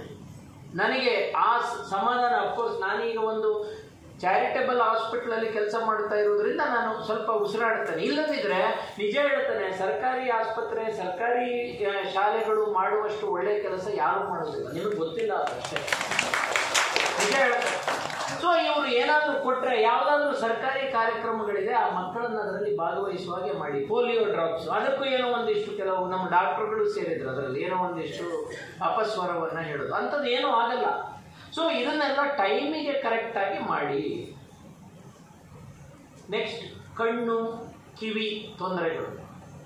ಆ ಮಗು ಪಾಪ ಬೋರ್ಡ್ ಕಾಣಲ್ಲ ಅಂತ ಹೇಳುತ್ತೆ. ಎಂತ ಆಗೋದಿಲ್ಲ ನಿನಗೆ, ಸುಮ್ಮನಿರು. ಅಮ್ಮನಿಗೆ ಕನ್ನಡಕ ಇದ್ರೆ ಅಪ್ಪನ ಡೈಲಾಗೆ, ನಿನಗೇನಿಲ್ಲ, ನಿನ್ನ ಅಮ್ಮನೇ ಆಗಿ ನೀನು. ಆ ಮಗು ಕನ್ನಡಕ ಹಾಕಿದ್ರೆ ನಾನು ಹೇಳ್ತೇನೆ, ನನ್ನ ಮಗ 2ನೇ ಕ್ಲಾಸಿನಿಂದ ಕನ್ನಡಕ, ನನ್ನ ಹೆಂಡತಿ ಕಣ್ಣಿನ ಡಾಕ್ಟರ್, ಅದಕ್ಕೆಲ್ಲ ಅವನ ಅಮ್ಮ ಕಣ್ಣಿನ ಡಾಕ್ಟರ್, ಅದಕ್ಕೆ ಅವನಿಗೆ ಬೇಗ ಕನ್ನಡಕ ಹಾಕ್ಸಿದ್ದಾರೆ. ಒಂದು ಮಗು ಏನಾದರೂ ಕನ್ನಡಕ ಹಾಕಿದ್ರೆ ಅದನ್ನು ಇಡೀ ದಿನ ಕೇಳಿ ಅದರ ತಲೆ ತಿನ್ಬೇಡಿ. ನಿಜವಾಗ್ಲೂ ಹೇಳ್ತಾನೆ, ಇಡೀ ದಿನ ನಮ್ಮ ದೇಶದಲ್ಲಿ ಮಾತ್ರ ಈ ಥರದ್ದೆಲ್ಲ ಇರೋದು. ಬೇರೆ ದೇಶಗಳಲ್ಲಿ ಯಾರು ಬಾದರ್ ಮಾಡಲ್ಲ, ಮಾಡಿದರೆ ಅದು ತಪ್ಪು. ಎಂತ ಇಷ್ಟು ಬೇಗ ಕನ್ನಡಕ ಬಂತ ನಿಮಗೆ? ಅದಕ್ಕೆ ಈ ಮಕ್ಕಳು ಕನ್ನಡಕ ಹಾಕಲ್ಲ. ಆ ಬೋರ್ಡ್ ತೋರುವುದಿಲ್ಲ ಅಂದಾಗ ಕಣ್ಣಿನ ಡಾಕ್ಟರ್ ಹತ್ರ ನೋಡಿ. ಒಂದು ಹೇಳ್ತೇನೆ, ನಿಮ್ಮ ಮಗುವನ್ನು ಫಸ್ಟ್ ಸ್ಟ್ಯಾಂಡರ್ಡ್ಗೆ ಸೇರಿಸುವಾಗ ಒಂದು ಸರಿ ಕಣ್ಣಿನ ತಪಾಸಣೆ ಮಾಡಿದರೆ ಒಳ್ಳೆಯದು. ಇವನ್ ಶಾಲೆಯವರಿಗೂ ನಾನು ಹೇಳ್ತಾ ಇರ್ತೇನೆ, ನಿಮ್ಮ ಶಾಲೆಗೆ ಒಳಗೆ ಬರುವಾಗಲೇ ಒಂದು ಕಣ್ಣಿನ, ಮಣಿಪಾಲದವ್ರಿಗೆ ರಿಕ್ವೆಸ್ಟ್ ಮಾಡಿದರೆ ಇಲ್ಲೇ ಬಂದು ಮಾಡ್ತಾರೆ, ಒಂದು ಕಣ್ಣಿನ ಕ್ಯಾಂಪನ್ನು ಮಾಡಿಬಿಡಿ ಫಸ್ಟ್ ಸ್ಟ್ಯಾಂಡರ್ಡ್ ಫಸ್ಟ್ ಡೇನೆ. ಯಾಕಂದರೆ ಎಷ್ಟೊಂದು ಸಮಸ್ಯೆಗಳನ್ನು ಡಿಟೆಕ್ಟ್ ಮಾಡಲಿಕ್ಕೆ ಆಗ್ತದೆ. ಕೆಲವೊಮ್ಮೆ ಒಂದು ಕಣ್ಣಿನ ನರಕ್ಕೆ ಶಕ್ತಿ ಕಡಿಮೆ ಇರುತ್ತೆ, ಅಂಥ ಸಂದರ್ಭದಲ್ಲಿ ಒಂದು ಕಣ್ಣು ಕ್ಲೋಸ್ ಮಾಡಲಿಕ್ಕೆ ಹೇಳ್ತಾರೆ. ಅದು ಏನು ಸರಿ ಇದೆಯಲ್ಲ ಕಣ್ಣು, ಅದನ್ನು ಕ್ಲೋಸ್ ಮಾಡಿ ಆ ಇನ್ನೊಂದು ಕಣ್ಣು ಸ್ವಲ್ಪ ಜಾಸ್ತಿ ನೋಡುವಾಗೆ ಮಾಡ್ತಾರೆ. ಆ ಮಗು ಒಂದು ಪಾಪ ಒಂದು ಇದು ಹಾಕಿರ್ತಾರೆ, ಇಡೀ ದಿನ ಅದೇನು ನೀನು ಒಕ್ಕಣ್ಣನ, ನೀನು ಹಾಗೆಯಾ, ನೀನು ಹೀಗೆಯಾ, ಡಾಕ್ಟ್ರ್ ಹೇಳಿದ್ದಾರೆ ಅಂದಮೇಲೆ ಸುಮ್ಮನೆ ಇರಬೇಕು. ಇಲ್ಲದೇ ಇದ್ರೆ ಈ ಮಕ್ಕಳು ಮಾಡೋದಿಲ್ಲ. ಆ ಮಕ್ಕಳಿಗೆ ಪ್ರೋತ್ಸಾಹಿಸಬೇಕು, ಹೇಳಬೇಕು, ನೋಡು ಮರಿ ನಿನಗೆ ಈ ಥರ ಆಗ್ತದೆ ಕಣ್ಣಿನ ನರ, ಯಾಕೆ ಅಂತ ನೀನು ಡಾಕ್ಟ್ರ್ ಹೇಳಿದ್ದಾರೆ, ನೀನು ಹಾಕು ಅಷ್ಟೇ. ಅದೆಲ್ಲ ನಂಗೆ ಕೇಳಬೇಡ, ನನಗೆ ಹೇಳುವಷ್ಟು ಪುರ್ಸೊತ್ತಿಲ್ಲ, ನಾನು ಅದನ್ನೆಲ್ಲ ಹೇಳುವುದಿಲ್ಲ, ಇದನ್ನು ಮಾಡಬೇಡಿ. ಇನ್ನು ಕಿವಿ, ಎಷ್ಟೋ ಮಕ್ಕಳಿಗೆ ಸಣ್ಣ ವಯಸ್ಸಿನಲ್ಲೇ ಕಿವಿಯ ಸಮಸ್ಯೆಗಳಿರುತ್ತೆ, ಕಿವಿ ಕೇಳುವುದಿಲ್ಲ. ಇವನ್ನೆಲ್ಲ ಕೆಲವೊಬ್ಬರು ಹುಟ್ಟುವಾಗಲಿಂದಲೇ ಇರುತ್ತೆ, ನಮಗೆ ಗೊತ್ತಾಗೋದಿಲ್ಲ. ನಾವೇನು ಅಂದ್ಕೊಳ್ತೇವೆ, ನಾನು ಇದನ್ನು ಯಾಕೆ ಹೇಳ್ತಾ ಇದ್ದೀನಿ ಅಂದರೆ, ಹಲವು ಸಾರಿ ಶಾಲೆಗಳಲ್ಲಿ ಈ ಶಾಲೆಯ ಮಕ್ಕಳು ಇರ್ತಾರಲ್ಲ, ಈ ಸ್ಕೂಲ್ ಮಕ್ಕಳು ಯಾರು ಚೆನ್ನಾಗಿ ಓದುವುದಿಲ್ಲ, ಅವರು ನಿಜವಾದ ಸಮಸ್ಯೆಗಳು ಅವ್ರಿಗೆ ಏನಿರುತ್ತೆ ಅಂತ ಅಂದರೆ, ಅವರಿಗೆ ಕಿವಿ ಕೇಳಿಸೋದಿಲ್ಲ ಅಥವಾ ಕಣ್ಣು ಕಾಣೋದಿಲ್ಲ, ಕಣ್ಣು ಸ್ವಲ್ಪ ಅವರಿಗೆ ಬೋರ್ಡ್ ಸರಿಯಾಗಿ ತೋರೋದಿಲ್ಲ. ಇದನ್ನು ನಾವು ಅಡ್ರೆಸ್ಸೇ ಮಾಡೋದಿಲ್ಲ. ನಮ್ಮ ತಲೆಯಲ್ಲಿ ಏನಂದರೆ, ಇಷ್ಟು ಬೇಗ ಕಣ್ಣಿನ ಸಮಸ್ಯೆ ಬರುತ್ತಾ, ನಮ್ಮಿಬ್ಬರಿಗೂ ಕನ್ನಡಕ ಇಲ್ಲ, ಅವನಿಗೆ ಬರ್ತದಾ? ಇದೇ ಬೇರೆ ಇರ್ಬೋದು. ಅದಕ್ಕೋಸ್ಕರ ಮಕ್ಕಳು ಈ ಥರದ ವಿಚಾರಗಳನ್ನು ಹೇಳಿದರೆ ಸ್ವಲ್ಪ ಸೀರಿಯಸ್ ಆಗಿ ತಗೊಳ್ಳಿ, ಅಥವಾ ಸ್ಕೂಲ್ ಟೀಚರ್ ಹೇಳ್ತಾರೆ ಅದನ್ನು ಕೂಡ ಸ್ವಲ್ಪ ಸೀರಿಯಸ್ ಆಗಿ ತಗೊಳ್ಳಿ. ಸೊ ಇದು ದೈಹಿಕ, ನಾನು ದೈಹಿಕ ಸಮಸ್ಯೆಗಳ ಬಗ್ಗೆ ಮಾತಾಡುವಷ್ಟು ಪಂಡಿತನಲ್ಲ, ನನ್ನ ಇದಲ್ಲ. ಆದರೆ ನಾನು ಇತ್ತೀಚೆಗೆ ಅಂದ್ಕೊಂಡದ್ದು ಆಹಾರದ ಬಗ್ಗೆ ಸ್ವಲ್ಪ ಹೇಳಬೇಕು. ಮತ್ತು ನಾನು ಸಮಸ್ಯೆ ನೋಡ್ತಾ ಇರುವಂಥದ್ದು ಕಣ್ಣು ಕಿವಿಯ ಸಮಸ್ಯೆಗಳು, ಇದರ ಬಗ್ಗೆ ನಿಮಗೆ ಸ್ವಲ್ಪ ಮಾಹಿತಿ. ಸೊ ಕಣ್ಣಿನ ಡಾಕ್ಟರ್ ಹತ್ರ ಹೋಗೋದು, ಕಿವಿಯ ಡಾಕ್ಟರ್ ಹತ್ರ ಹೋಗೋದು ಅಂದರೆ ಏನೂ ದೊಡ್ಡ ತಪ್ಪಲ್ಲ, ಅಥವಾ ಅದು ಮಾಡಿದರೆ ಯಾವಾಗಲೂ ಒಳ್ಳೆಯದು ಅನ್ನುವುದನ್ನು ನೀವು ತಿಳ್ಕೊಳ್ಬೇಕು. ಇನ್ನು ಭಾವನಾತ್ಮಕ ಸಮಸ್ಯೆಗಳು ಮಕ್ಕಳಲ್ಲಿ ಜಾಸ್ತಿ ಆಗ್ತಾ ಇದೆಯಾ? ಭಾಳ ಪ್ರಶ್ನೆ ಕೇಳ್ತಾರೆ. ನನ್ನ ಪ್ರಕಾರ ಜಾಸ್ತಿ ಆಗ್ತಾ ಇಲ್ಲ, ಈಗ ಅರಿವು ಜಾಸ್ತಿ ಆಗ್ತಾ ಇದೆ. ಈಗ ಶಾಲೆಗೆ ಮಗು ಹೋಗಲಿಲ್ಲ ಅಂದರೆ ಮುಂಚಿನ ಕಾಲದಲ್ಲಿ ಏನು ಮಾಡ್ತಾಯಿದ್ರು, 2 ಪೆಟ್ಟು ಕೊಡ್ತಾಯಿದ್ರು, ಅರ್ಥ ಆಯ್ತಾ, ಸರಿ ಜೋರು ಮಾಡ್ತಾಯಿದ್ರು, ಶಾಲೆಗೆ ದರ ಎಳ್ಕೊಂಡು ಬರ್ತಾಯಿದ್ರು. ಕರೆಕ್ಟಾ? ಈಗ ಸಿಸ್ಟಮ್ ಸ್ವಲ್ಪ ಚೇಂಜ್ ಆಗಿದೆ. ಈಗ ಜೋರು ಮಾಡಿದರೆ ಮಕ್ಕಳು ಕೇಳೋದಿಲ್ಲ ಫಸ್ಟ್, ಅರ್ಥ ಆಯ್ತಾ? ನೀವು ಜೋರು ಮಾಡಿದರೆ ಅದರ ಡಬ್ಬಲ್ ಅವು ಮಾಡ್ತಾರೆ, ಅರ್ಥ ಆಯ್ತಾ?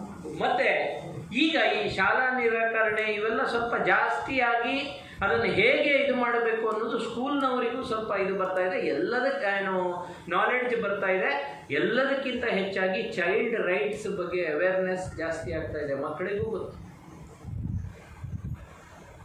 ಒಂದು 15 ವರ್ಷಗಳ ಹಿಂದೆ ಇಲ್ಲಿ ಅಜ್ಜ ಒಬ್ಬರು, ನಮ್ಮ KMCಯ ಪ್ರೊಫೆಸರ್ ಒಬ್ಬರು ಮೊಮ್ಮಗುವನ್ನು ನೋಡಲಿಕ್ಕೆ US ಹೋಗಿದ್ರು. ಆ ಮೊಮ್ಮಗುವಿಗೆ ಹೀಗೆ ಹಿಡ್ಕೊಂಡು ಹೀಗೆ ಒಂದು ಸರಿ ಮಾಡಿದ್ದಾರೆ. ನಮ್ಮಲ್ಲೆಲ್ಲ ಅಭ್ಯಾಸ, ನಾನು ಸಹ ಮಾಡ್ತೇನೆ. ಮಗುವನ್ನು ನೋಡಿದ ಕೂಡಲೇ ಹೀಗೆ, ಆ ಮಗು ಸೀದಾ ಅಲ್ಲಿ 1098ಗೆ ಫೋನ್ ಮಾಡಿದ್ದಂತೆ, ನನ್ನ ಅಜ್ಜ ನನಗೆ ಇದು ಮಾಡ್ತಾ ಇದ್ದಾನೆ ಅಂತ. ಇದು 15-20 ವರ್ಷಗಳ ಹಿಂದಿದ್ದು. ಈಗ ಭಾರತದಲ್ಲೂ ಇಂಥದ್ದು ನಡೀತಾ ಇದೆ. ಆದರೆ ಖುಷಿ ವಿಷಯ ಏನಂದರೆ ಎಷ್ಟೋ ಮಕ್ಕಳ ಶೋಷಣೆ ನಡೀತಾ ಇತ್ತು, ಆ ಶೋಷಣೆ ಕಡಿಮೆ ಆಗ್ತಾ ಇದೆ. ಪೂರ್ತಿ ನಿಂತಿದೆ ಅಂತ ನಾನು ಹೇಳಲ್ಲ, ಆದರೆ ಮಕ್ಕಳ ಶೋಷಣೆ, ಲೈಂಗಿಕ ಶೋಷಣೆ, ದೈಹಿಕ ಶೋಷಣೆ, ಸೊ ಇದರ ಬಗ್ಗೆ ಅರಿವು ಮಕ್ಕಳಿಗೆ ಬರ್ತಾ ಇರೋದು ಒಳ್ಳೆಯದು. ಹಾಗೆ ತಾಯಿ ತಂದೆಯರು ನೀವು ತಿಳ್ಕೊಳ್ಬೇಕು, ಮಕ್ಕಳಲ್ಲಿ ಮಾನಸಿಕ ಸಮಸ್ಯೆಗಳು ಬರುವಂಥ ಚಾನ್ಸಸ್ಸು ಬಹಳಷ್ಟು ಇರುತ್ತೆ. ಸಮಸ್ಯೆಗಳು ಬರುತ್ತೆ, ಸಮಸ್ಯೆಗಳ ಬಗ್ಗೆ ನಮಗೆ ಅರಿವು ಇರೋದಿಲ್ಲ. ಇಂಗ್ಲೀಷ್ನಲ್ಲಿ ಒಂದು ಹೇಳ್ತಾರೆ, what the mind does not no ice cannot C ಅಂತ. ನಮ್ಮ ಮನಸ್ಸಿಗೆ ಇದು ಸಮಸ್ಯೆ ಅಂತ ಅರಿವಿಲ್ಲದಿದ್ದರೆ ಕಣ್ಣು ಅದನ್ನು ಸಮಸ್ಯೆ ಅಂತ ನೋಡುವುದಿಲ್ಲ ಅಂತ ಹೇಳ್ತಾರೆ. ಸೊ ಈ ಸಂದರ್ಭದಲ್ಲಿ ನಿಮಗೆ ತಾಯಿ ತಂದೆಯರಿಗೆ ಮಕ್ಕಳಲ್ಲಿ ಬರುವ ಮಾನಸಿಕ ಸಮಸ್ಯೆಗಳು, ಇದಕ್ಕೆ ಕಾರಣ ಏನು ಅಂತ ಫಸ್ಟ್ ನಿಜ ಕಾರಣ ಹೇಳ. ನೀವೆಲ್ಲ ಊಹಿಸ್ಕೊಡಿ, ನೀವೆಲ್ಲ ನನಗಿಂತ ಒಂದು 10 ವರ್ಷ ಚಿಕ್ಕವರೇ ಭಾಳಷ್ಟು ಜನ ಇದ್ದೀರಾ. ನಿಮ್ಮ ಪೇರೆಂಟ್ಸು ಮಕ್ಕಳ ಶಿಕ್ಷಣದ ಬಗ್ಗೆ ಎಷ್ಟು ವರಿ ಮಾಡ್ತಾ ಇದ್ರು, ನಿಮ್ಮ ಶಿಕ್ಷಣದ ಬಗ್ಗೆ ಸರಿ ಯೋಚನೆ ಮಾಡಿ. ಇವಾಗ 1ನೇ ಕ್ಲಾಸಿಗೆ ಬರುವಾಗಲೇ ಶುರು ಮಾಡ್ತಾರೆ, ಒಂದಲ್ಲ LKG UKGಯಲ್ಲೇ ಶುರು ಮಾಡ್ತಾರೆ. ಗ್ರೇಡು A+ ಗ್ರೇಡ್ ಬರಬೇಕು. ಇನ್ನು ನೀವು ಯುವಕರಿದ್ದೀರ, ನೀವು ಯೋಚನೆ ಮಾಡಿ, 10 ವರ್ಷದ ಹಿಂದೆ ಈ ಪರಿಸ್ಥಿತಿ ಇರಲಿಲ್ಲ. ಈಗೇನಂದರೆ ನನ್ನ ಮಗು, ಅದು ತಪ್ಪು ಸರಿ, ನಾನು ಅದರ ಬಗ್ಗೆ ಮಾತಾಡ್ತಾ ಇಲ್ಲ. ಈಗ ನಮಗೇನಾಗಿದೆ, ಶಿಕ್ಷಣ ಭಾಳ ಮುಖ್ಯ. ಶಿಕ್ಷಣ ಮುಖ್ಯ ಖಂಡಿತ, ಆದರೆ ನಮ್ಮ ಜೀವಕ್ಕಿಂತ ಮುಖ್ಯವಾದ ಪ್ರಶ್ನೆಯನ್ನು ನಾವು ಕೇಳಿಕೊಳ್ಬೇಕಾಗಿದೆ. ಇವತ್ತು ಏನಾಗ್ತಾ ಇದೆ, ಒಂದು ಮಗುವನ್ನು ಇನ್ನೊಂದು ಮಗುವಿನೊಟ್ಟಿಗೆ ಕಂಪೇರ್ ಮಾಡೋದು. ಈ ವಿಷಯವನ್ನು ನಾನು ಸುಮಾರು ಒಂದು 150-200 ಶಾಲೆಯಲ್ಲಿ ಹೇಳಿದೆ. ನಿಜವಾಗ್ಲೂ ನಡೆದ ಕತೆ. ಒಬ್ಬ ಹುಡುಗ ಹೇಳಿದ, ಸರ್ ಪಕ್ಕದ ಮನೆ ಅಜಯ್ ಇದ್ದಾನಲ್ಲ, ಅವನನ್ನು AK-47 ಹಿಡ್ಕೊಂಡು ಶೂಟ್ ಮಾಡಬೇಕಂತಿದೆ ನಾನು ಅಂತ. ಯಾಕೆ ಮಗ ಕೇಳಿದೆ. ಸರ್ ನನ್ನ ಅಮ್ಮ ಯಾವಾಗ ನೋಡಿದ್ರು ಹೇಳೋದು, ಅಜಯ್ ನೋಡು ಅವನು ಪ್ರೈಸ್ ತೆಗೆದಿದ್ದಾನೆ, ಅಜಯ್ ನೋಡು ಭರತನಾಟ್ಯದಲ್ಲಿದ್ದಾನೆ, ಅಜಯ್ ನೋಡು ರನ್ನಿಂಗ್ ರೇಸ್ನಲ್ಲಿ ಪ್ರೈಸ್ ತಗೊಳ್ತಾನೆ, ನೀನು ಆಗೋದಿದ್ರೆ ಅಜಯನ ಹಾಗೆ ಆಗಬೇಕು, ಇಲ್ಲದಿದ್ರೆ ನೀನು ನನಗೆ ಬೇಡ ಅಂತ ಹೇಳ್ತಾಳಂತ. ಇದು ಮುಖ್ಯ. ನಮ್ಮ ಜೀವನದಲ್ಲಿ ಒತ್ತಡಗಳಿಗೆ ಪ್ರಮುಖ ಕಾರಣಗಳಲ್ಲಿ ಮೊದಲನೇದು ಕಂಪ್ಯಾರಿಸನ್. ಸೊ ಯಾಕೆ? ಸೊ ನಾನು ನಿಮ್ಮ ಹತ್ರ ರಿಕ್ವೆಸ್ಟ್ ಮಾಡೋದು, ನಿಮ್ಮ ಮಗು ಎವ್ರಿ ಚೈಲ್ಡ್ ಈಸ್ ಯುನೀಕ್. ಪ್ರತಿಯೊಂದು ಮಗುವಿನಲ್ಲಿ ಒಳ್ಳೆಯ ಗುಣಗಳಿವೆ. ನೀವು ಎಲ್ಲರೂ ಅಷ್ಟೇ, ನಿಮ್ಮಲ್ಲಿ ನಿಮ್ಮ ಒಳ್ಳೆಯ ಗುಣ. ನಾನು ಹೇಳಿದಲ್ಲ, ಈ ನಿಮ್ಮ ಒಳ್ಳೆಯ ಗುಣ ಎಲ್ಲಿಯಾದರೂ ಪಟ್ಟಣದ ಶಾಲೆಗಳಲ್ಲಿ ಇರುವವರಿಗೆ ಇದ್ದಿದ್ರೆ ಅಲ್ಲಿ ಶಾಲೆಗಳು ಎಷ್ಟೋ ಉದ್ಧಾರ ಆಗ್ತಿದೆ. ಹಳೆಯ ವಿದ್ಯಾರ್ಥಿಗಳು ಇಷ್ಟು ಜನ ಸೇರಿ ಇವರಿಗೆಲ್ಲ ಕೆಲಸ ಇಲ್ವಾ? ಹಳೆಯ ವಿದ್ಯಾರ್ಥಿಗಳಿಗೆ ಇಲ್ಲಿ ಬಂದು ಕೂತ್ಕೊಳ್ಬೇಕಾ? ನಮ್ಮ ಊರಿನ ಶಾಲೆ ಅವನು ಶ್ರೀಧರ್ ಬಂದು ನನಗೆ ರಿಕ್ವೆಸ್ಟ್ ಮಾಡುವಾಗ ಎಷ್ಟು ಖುಷಿ ಆಯ್ತು ನನಗೆ. ನಿಮ್ಮಲ್ಲಿ ಎಲ್ಲರಲ್ಲಿ ಬಹಳಷ್ಟು ಒಳ್ಳೆಯ ಗುಣ ಇದೆ, ನಿಮ್ಮ ಮಕ್ಕಳಲ್ಲಿ ಬಹಳಷ್ಟು ಒಳ್ಳೆಯ ಗುಣ ಇದೆ. ಅದನ್ನು ಹಾಡಿ ಹೊಗಳಿ.